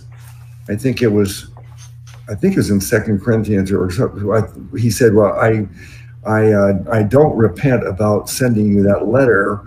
I'm not sorry. I don't regret it, in other words. I forgot the other time he used it. But again, if repenting of our sins was a requirement for salvation, Paul should have been using that word over and over and over again. All right? Amen. Okay, the next one is, I'll post it here, Control V.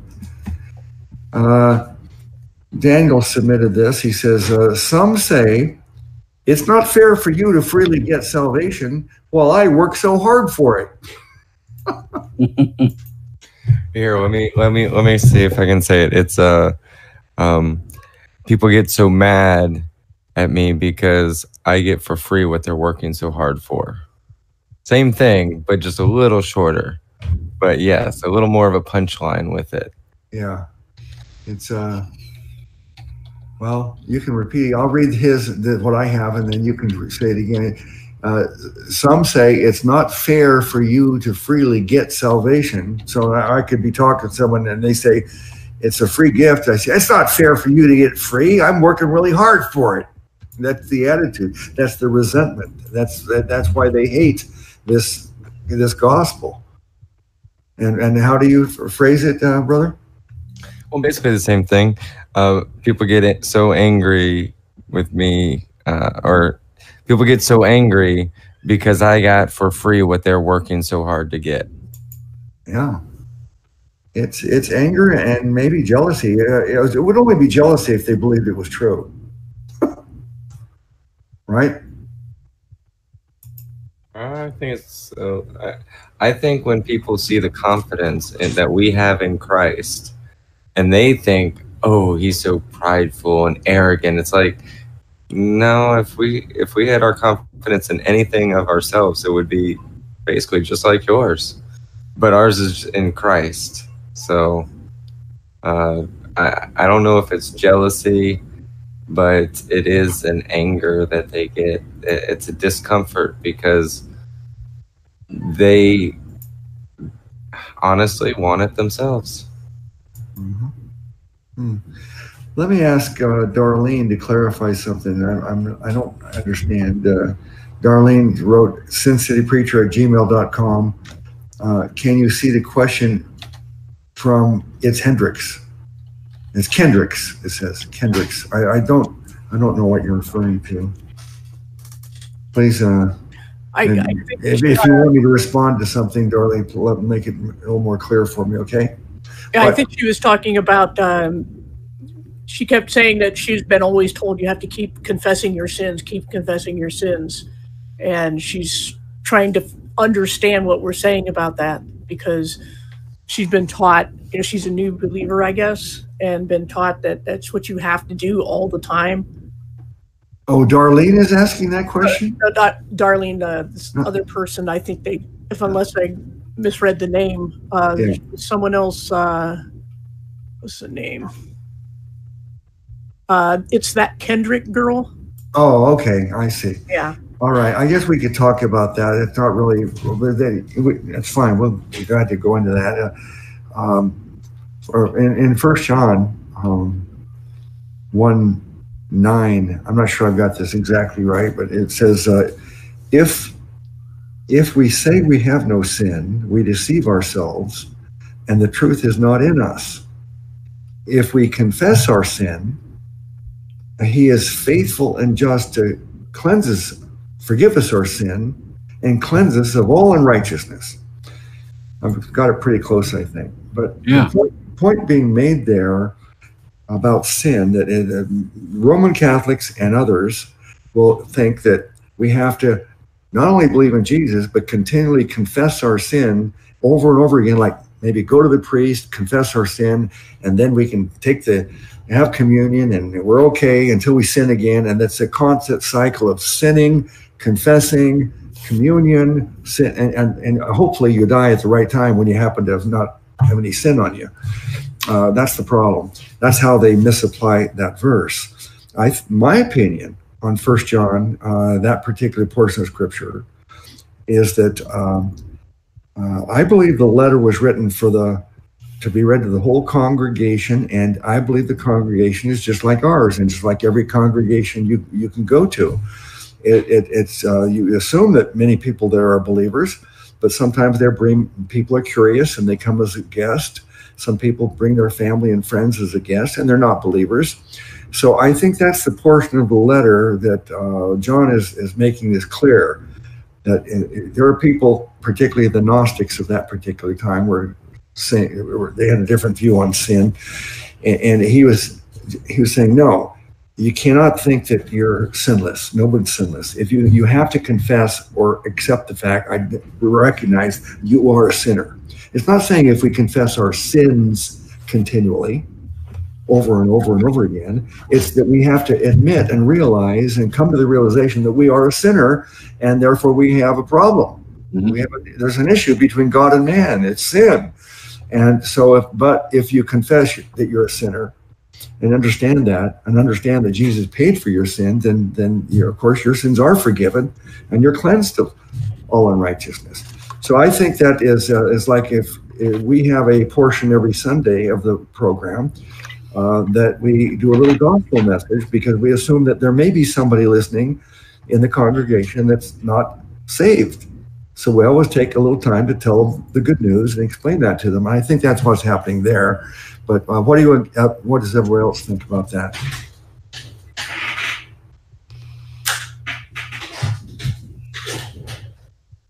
Well, my take on 1 John 1:9 may be just a little bit different than most people's. Brother Luke, I'm not in disagreement with you. If you look at 1 John 1:9, it says, if we confess our sins, he is faithful and just to forgive us our sins and to cleanse us from all unrighteousness. And then in verse 10, he says, if we say we have not sinned, as Brother Luke was just saying, we make him a liar and his word is not in us. So it's the acknowledgement that one is a sinner and the promise that if we confess them, that he is faithful and just, in the acknowledgement of that we are sinners, that he will forgive us for all of that sin. And most people stop there and read that, and now they're going to make it an act of contrition. It really starts tying into Catholic dogma and doctrine with what people have turned that into, and it becomes ritualistic. And then people start going in their minds, as soon as they think they've sinned or recognize they've sinned, now I got to hurry up and confess that sin so I can be cleansed again.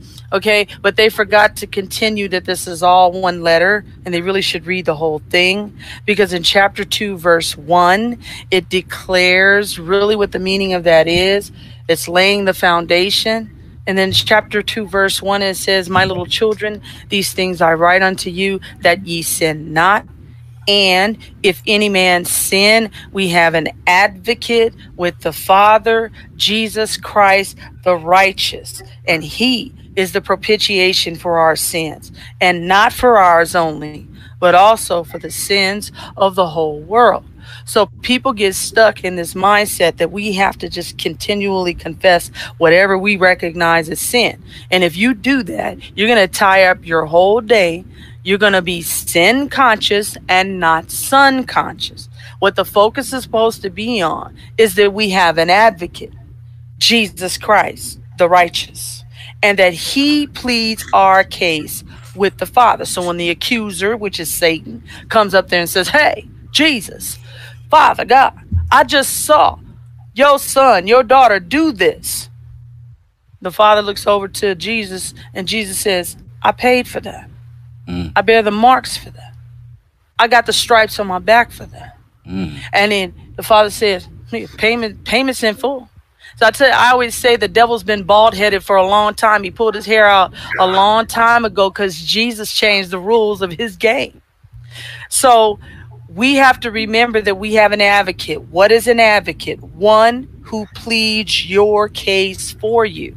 In Hebrews, it tells us that Jesus is our high priest. So he's the one that ever living to make intercession on our behalf. I don't worry about sin anymore. I mean, if I recognize that I've done something, I'll deal with that in myself. I'll do my best to see whatever the pitfalls were that caused me to do it and try to get that straight. I'm not saying don't examine yourself, but what my attitude is towards sin is I wake up in the morning and I say, I thank you, Jesus, that you have paid for all my sin. And I keep on going. Amen. Yeah. Anybody else want to answer that? Just want to simply quickly say that the debt's already been paid, so we don't have to go back and keep trying to pay the debt again and again. I mean, yeah, of course, as Sister Lisa was saying, you know, if you do something that's sin, you know, the beauty of it is with the renewing of our mind, we recognize it. I'm speaking for myself. When I do something, I sin against God, or a brother or sister comes to me and says, you hurt my feelings, even in that sort of situation, I will, of course, repent, just meaning change of mind. And I'll say, God, I sure messed up there. Help me to do better next time. But the sin itself has already been forgiven. The debt's already been paid. We don't have to keep going back over and over and over again, at least as it pertains to salvation, and do it again and again. And look, how many times have you been to church service when they're asking people to rededicate their lives and come down to the altar again, over and over and over and over again? It's like it's never finished.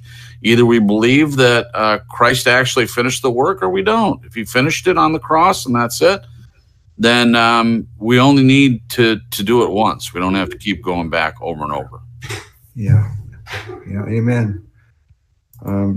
There are some that will argue that this is necessary because when we sin, we lose fellowship with the Father, and it's necessary to confess it so that you can regain fellowship. And I don't agree with that. I don't want to argue with anybody about it, but I've had some friends that strongly take that position.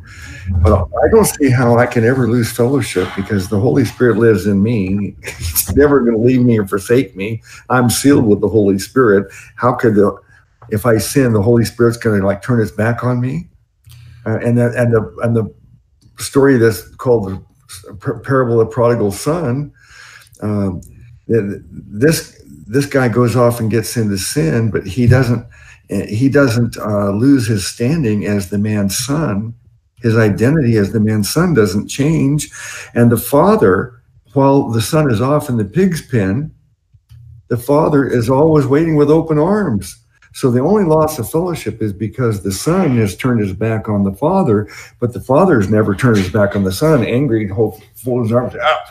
He better come back on bended knee to me, No. So I just don't see that that's something that we need to do as a religion. I would agree. If I've got a hold of a bird in my hand, and I've got my fingers wrapped around it, and I've got a hold of it, and it can't fly away. I mean, his word says that nobody can take him out of his hand. So that means us. We can't take ourselves out. We can't escape his grasp. I mean, once we've accepted the free gift, then that's it. Mm-hmm. Brother Luke, are there any English scholars on the panel or any English experts? I am a certified grammar Nazi. Okay, good. Grammar Nazi. Because I'm about to upset your apple cart. This is not going to be good grammar, but it's going to get my point across. It's already done, been did. Period. And people keep wanting. Did I hurt you, Sister Paula? Do I need to apologize? Do I need to repent? You need to repent. Yeah. It's already done, been did, y'all. And I'm going to add y'all to it on that one. Because Jesus did it all. And see, when you learn, when the Bible talks about in Hebrews, and I encourage y'all to read Hebrews and meditate on Hebrews, because Hebrews rips this stuff up. Where it says, there remaineth now therefore a rest for the people of God. Let us therefore labor to enter into the rest. That's what we're doing tonight with this discovery about what these things mean. And as one of the ladies in the chat was asking about this, is how we got on this topic. We are laboring right now to enter into the rest. Now, most of us, beloved, thank God, we've entered into that rest. But when we see a sister or a brother struggling, we're supposed to help them come to the understanding that it's all of Jesus. They can relax. They can rest assured that they are on a firm foundation in Christ. They are planted on better than the rock of Gibraltar. They are on the rock named King Jesus, and he cannot fail. You are good. You are all right. You have been reconciled to God. He is not angry at you in any way, shape, or form. He loves you. He loves you so much. He sent his only begotten son to be crucified, suffer a horrible death as the payment for your sin, so you could spend eternity with him. Mm-hmm. Yes, honest. Amen. Yeah, amen. Amen. All right. Okay. If there's more questions, put them in caps, so all caps, so we know it. But the next truism is God. This is another one from Daniel. God does not accept your failed attempts at keeping the law. Gets back to what I was saying earlier. People think they actually think they're keeping the law, but it's easy legalism. It's cheap law because they water it down and dilute the law so much that they could claim they're keeping it. Yep. God's not accepting your failed attempts at keeping the law. No. Anybody want to talk more about that? I think it's actually insulting. Yeah. You know, when we try to do something that he's already done, it's like, you know, if someone just like the classic joke about kids getting a Christmas present in a nice big box, and then they play in the box. You know, that wasn't the point. Yeah, not the point at all, right? Sister Paula V, you were going to say something. Yeah, I was going to say that. Say the quote again. God does not accept your failed attempts at keeping the law. Right. I think this is what tripped up the Jews as well. They couldn't, you know, they didn't understand that the blood of bulls and goats could never take away sin. And I think what we have is a lot of carnal people trying to get salvation. Because in the natural world, you do something and you get something. It's a cause and effect. But we have people like grasping at salvation. And I heard a preacher say this once. He was talking about in the Japanese culture, the proper way to receive a gift is not to grab it with one hand. That's considered rude. The proper way is have both hands open and you bow as you humbly receive it. And that's how you receive salvation, because it is a free gift. It's a gift of God. And you have to understand that in order to receive it. And we have people grasping at it, trying to do whatever they can to get it. And that's what they don't understand. It's free. You receive it. There's a difference. I like that. Mm-hmm. Yeah. Awesome. Yeah. Yeah, it's people are actually deluded. I really have come to that conclusion when I see all these people coming, especially a lot of the people that come on Mathias's program and they're talking, and I see, wow, they actually believe that they're that good. They really, they've watered down the law so much that they can actually pretend. They really think that they're really following it all, and it's a delusion. Yeah, and it's just amazing to me how they just cannot see that what's demanded is perfection, and they think that they're following it perfectly, or, well, as long as I'm doing the best I can, I'm trying. Well, that's not the standard. You're trying, you're dying. Yeah, Paul says right. that if you want to be under the system of the law, then you're putting yourself under the curse. Yep. And that is that if you go to the law, it has to be 100% perfect. Yep. And then it's cursed because that's doomed to failure. No one's been able to do it except Jesus. Nope. Yeah, and then of course James said that if you follow the whole law yet offend in one point, you're guilty of all. Well, do they just ignore these verses? Oh, Brother Luke, that's easy believism. Yeah. Amen. Praise God. It's not easy for them, though, is it? They can't. No, it's not. Trust Jesus. Okay, the next one is everyone has faith, but not everyone has faith that counts. And that was from Mathias. Everyone has faith, but not everyone has faith that counts. It's actually Daniel too. Oh, okay. Well, one of you had to originate it, right? Unless you have a Vulcan mind meld and your minds were connected at the same moment. Right. No. I'm just saying that's one that I've heard Daniel say since I've met him.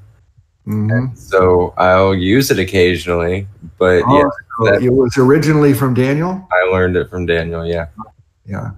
That's good. Daniel's a very good person to learn from.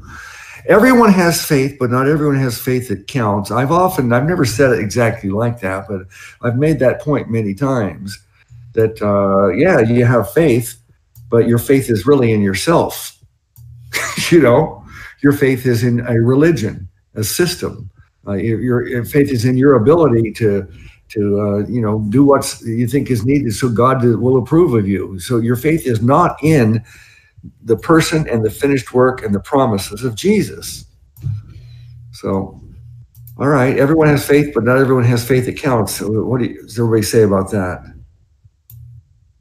I guess it goes under the idea that everybody believes in something, right? Even if you say you're an atheist, then I guess technically you believe in nothing, or you say you believe in nothing, but you all believe in something. So if all of us have some form of faith, we believe in something, but it isn't always the right faith.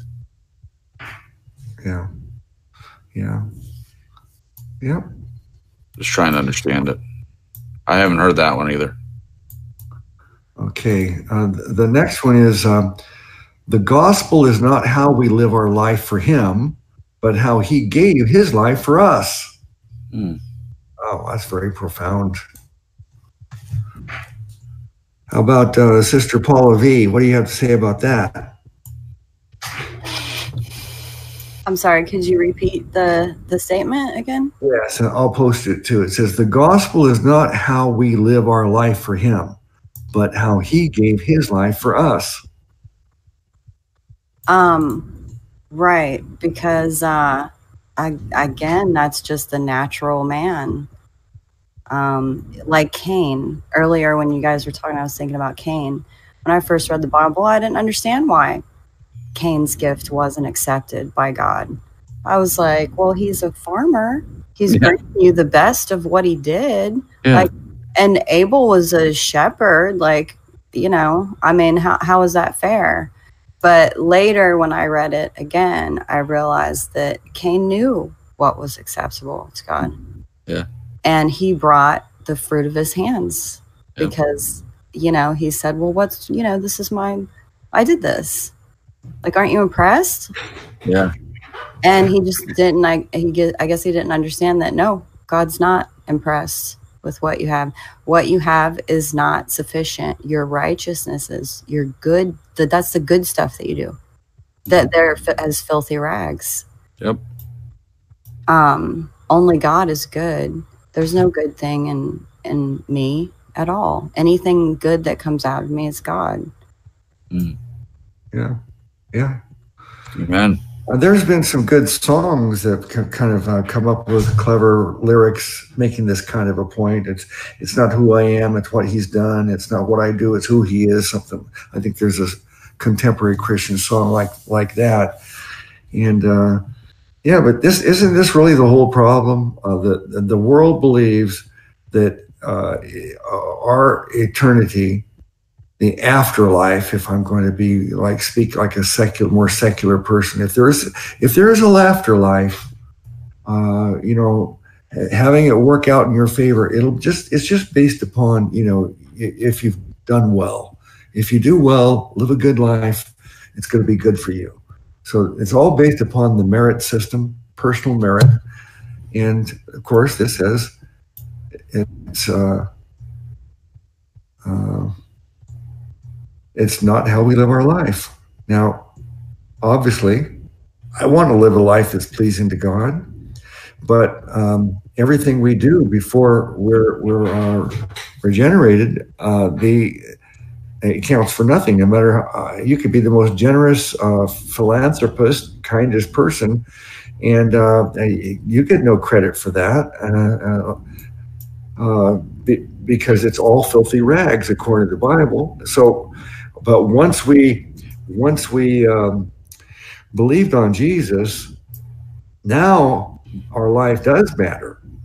If we do good things, we will be rewarded for it. Mm-hmm. If we don't, we'll have regrets, thinking that, of what we could have accomplished. And we were told by Jesus to build up our treasures in heaven, and Paul talked about it too. So they are urging us on to do good works. It says that we should do them in Ephesians 2:10, as we should be doing these things, but salvation is not determined by that. It's just the reward system. So the thing is, salvation is not a merit system. It's not earned. It's a gift. But after that, in eternity, our reward, it is based on a reward system. So some people have said that they think they're doing a lot of work and they're relying on it. And I say, well, show me your resume. Tell me what the works you did today for Jesus. What did you do yesterday and the day before? And guess what? There's nothing on their resume. They love it. They're so deluded and full of themselves, and they're doing absolutely nothing or very little. It's pitiful what they're doing, and they're the ones that are bragging that works are required and thinking that they're working.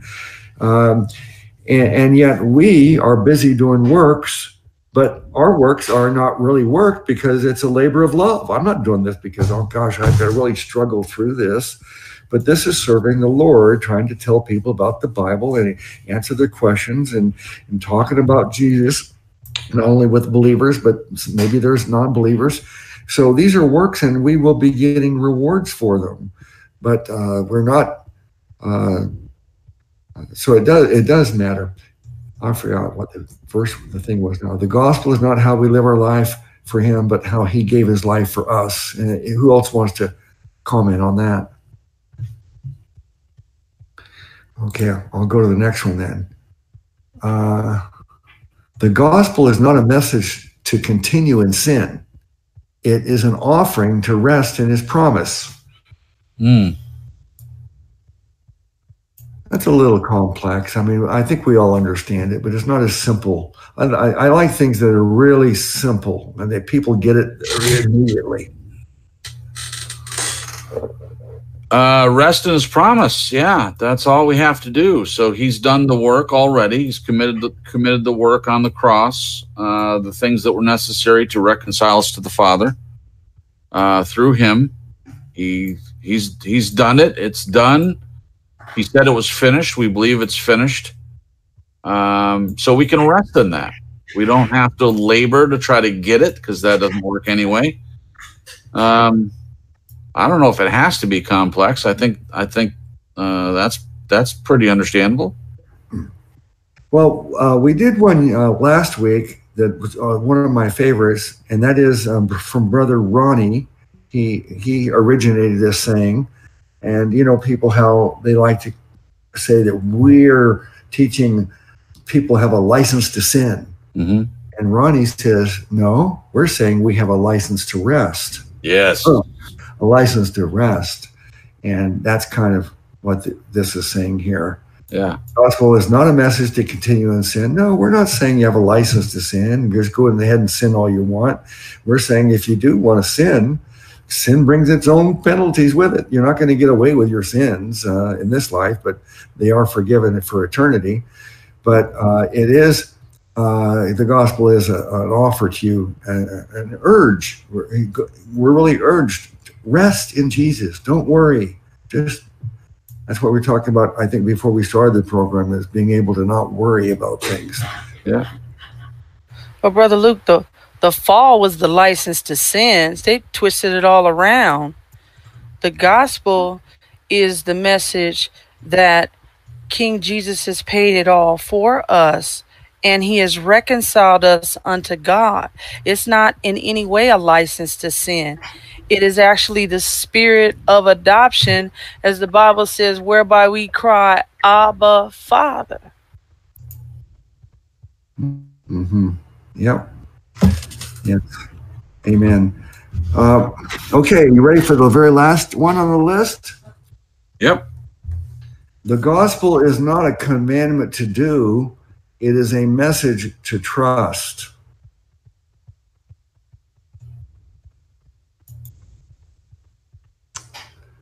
Don't everybody shout out at once. Could you repeat that, Brother Luke?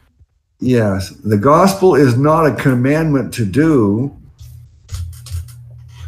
It is a message to trust. By the way, I arranged these in a particular order because I thought the strongest ones I put at the beginning, and as they got a little more complex and a little bit more, hard to understand. That, in other words, if a person should read it and instantly get it. But this one says the gospel is not a commandment to do. So we say the one we said last time, just to compare this, is the gospel is not do. It says religion says do, but Jesus says done.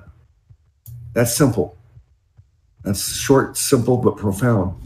Okay, this is the last one. The gospel is not a commandment to do, it's a message to trust. How about Sister Lisa?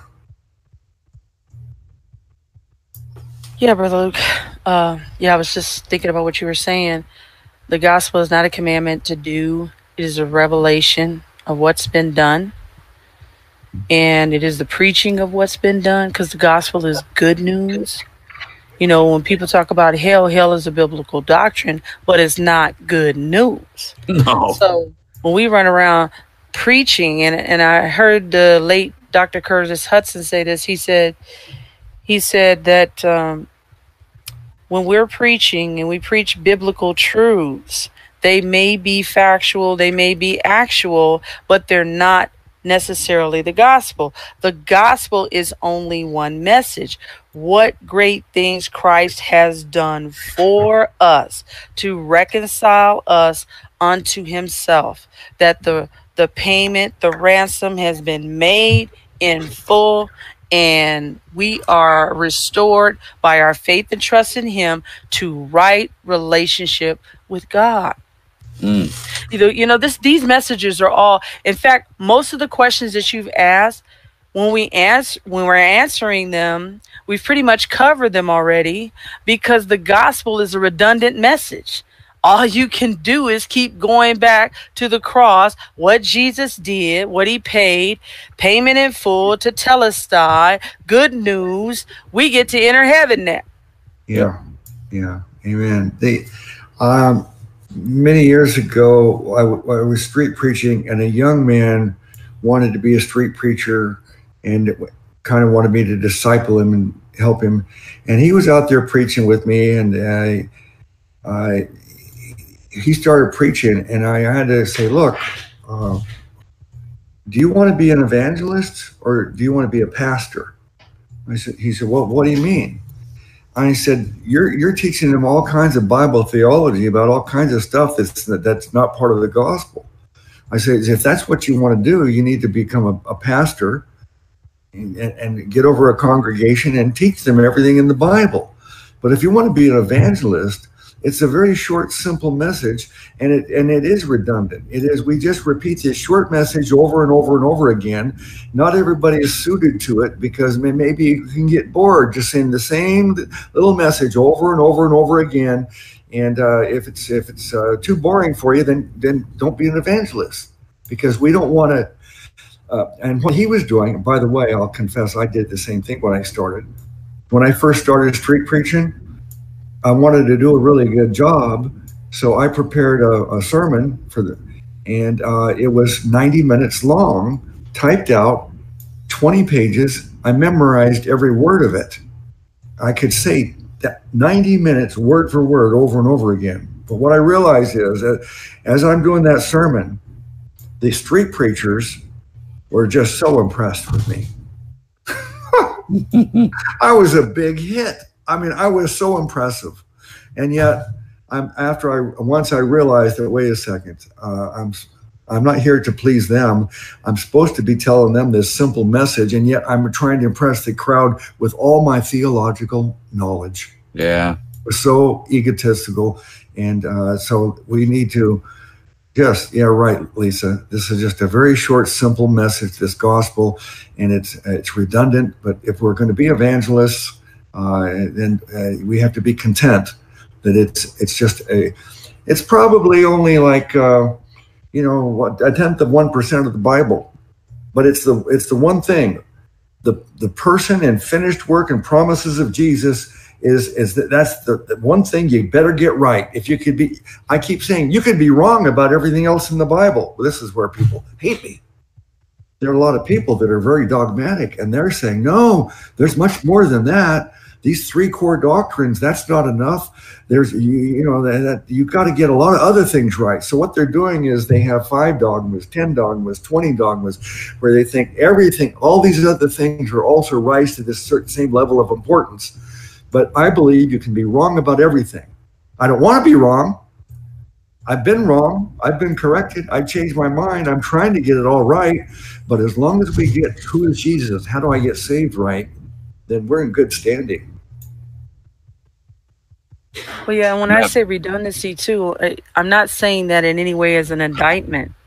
It's necessarily redundant because faith comes by hearing and hearing by the word of God.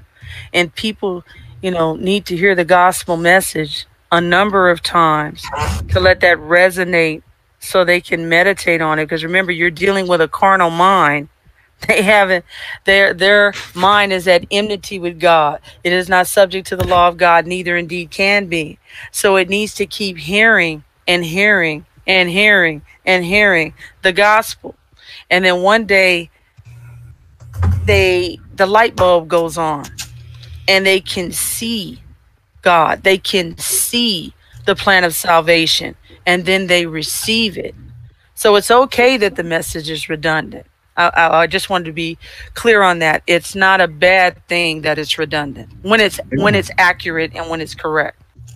Yeah, it's got to be short and simple, so easy to understand that a little child could understand it. We want to complicate things, and all right. I think anybody want to say more on that before we start closing up the program for the night here? No. Okay, then. Let me ask each person to take a minute or so and make any final remarks you want to make regarding anything that was said tonight or the fellowship. And if you're in the chat room here, if you make a statement in all caps or a question that you want us to respond to quickly, we'll go ahead and look for that. And start here with Sister Paula, Bible literalist. Give me your summary thoughts, please.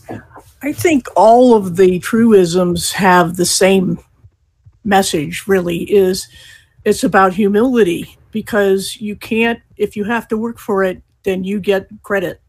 And that's what is unique about our faith. It is not an ego booster.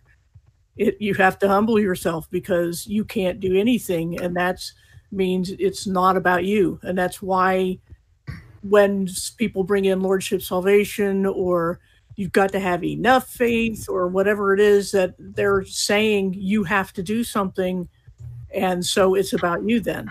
Yeah. Amen. So sola gloria de Dios, so all the glory for God.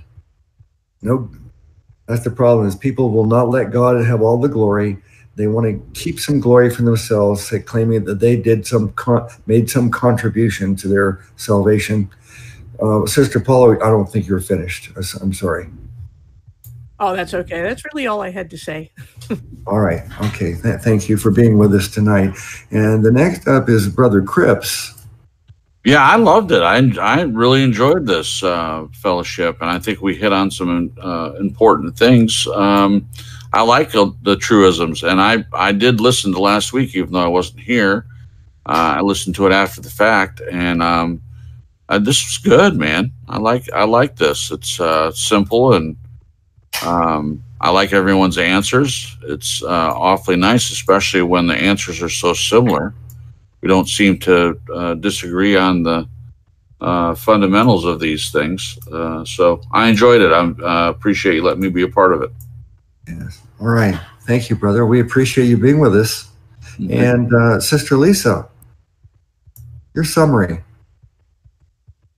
Yeah, I think it's been awesome. I love that when we come together, we're speaking about things that can encourage one another in the faith and dispel myths, rumors, lies, falsities against the Word of God or in people's misconceptions about the Word of God so that we can help one another grow in grace, help our brothers or sisters that are struggling, that have real questions about real things that they may be uncomfortable coming face to face to a pastor to ask because they don't want to be judged.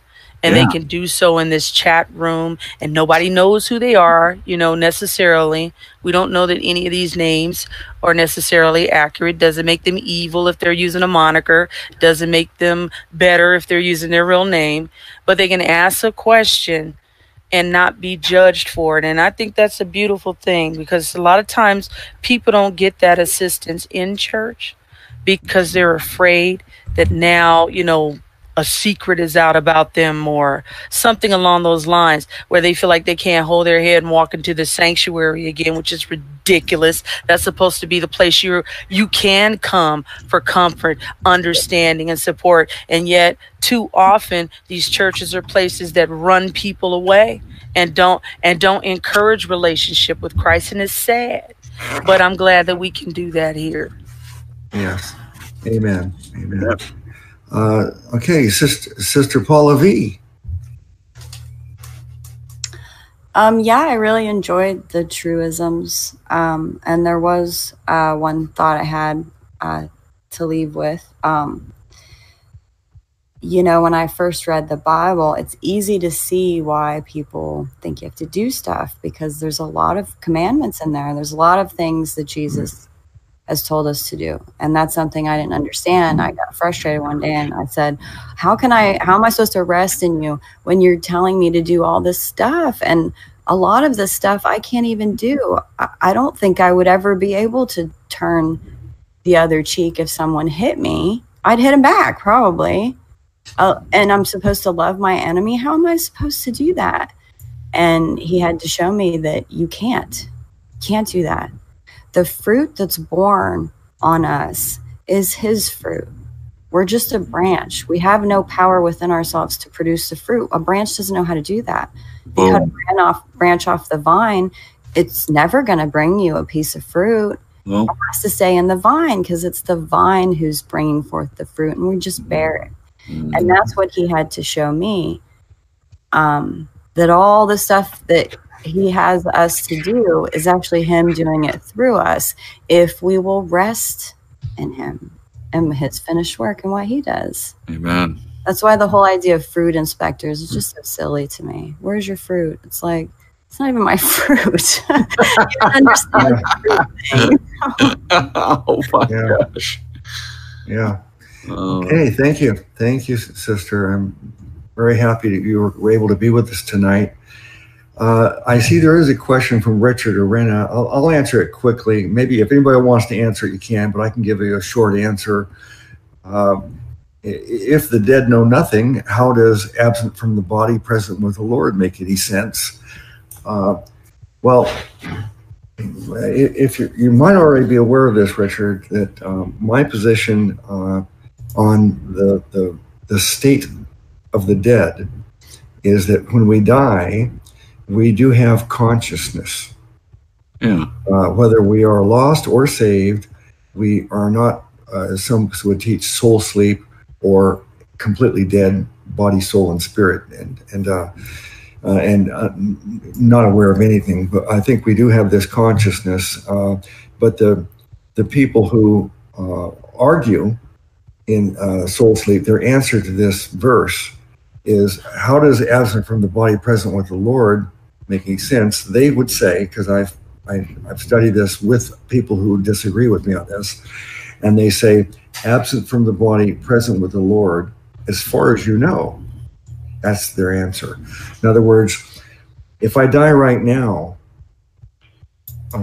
I believe I'm present with the Lord immediately, and I'm conscious and I'm aware of it. they would argue that no, you're not conscious, you're not aware of anything. Maybe 1,000 years will pass and you're not aware of time passing because you don't exist. You're either soul sleep or you just don't exist.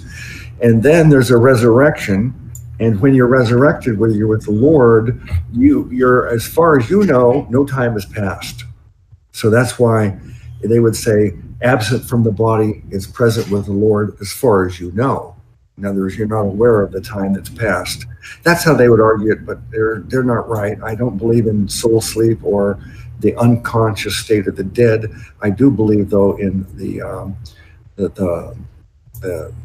lost do suffer the second death and perish. They're not tormented. So in that respect, I'm on that part of the issue, but not on the issue of the lost or were unconscious or unaware until the resurrection.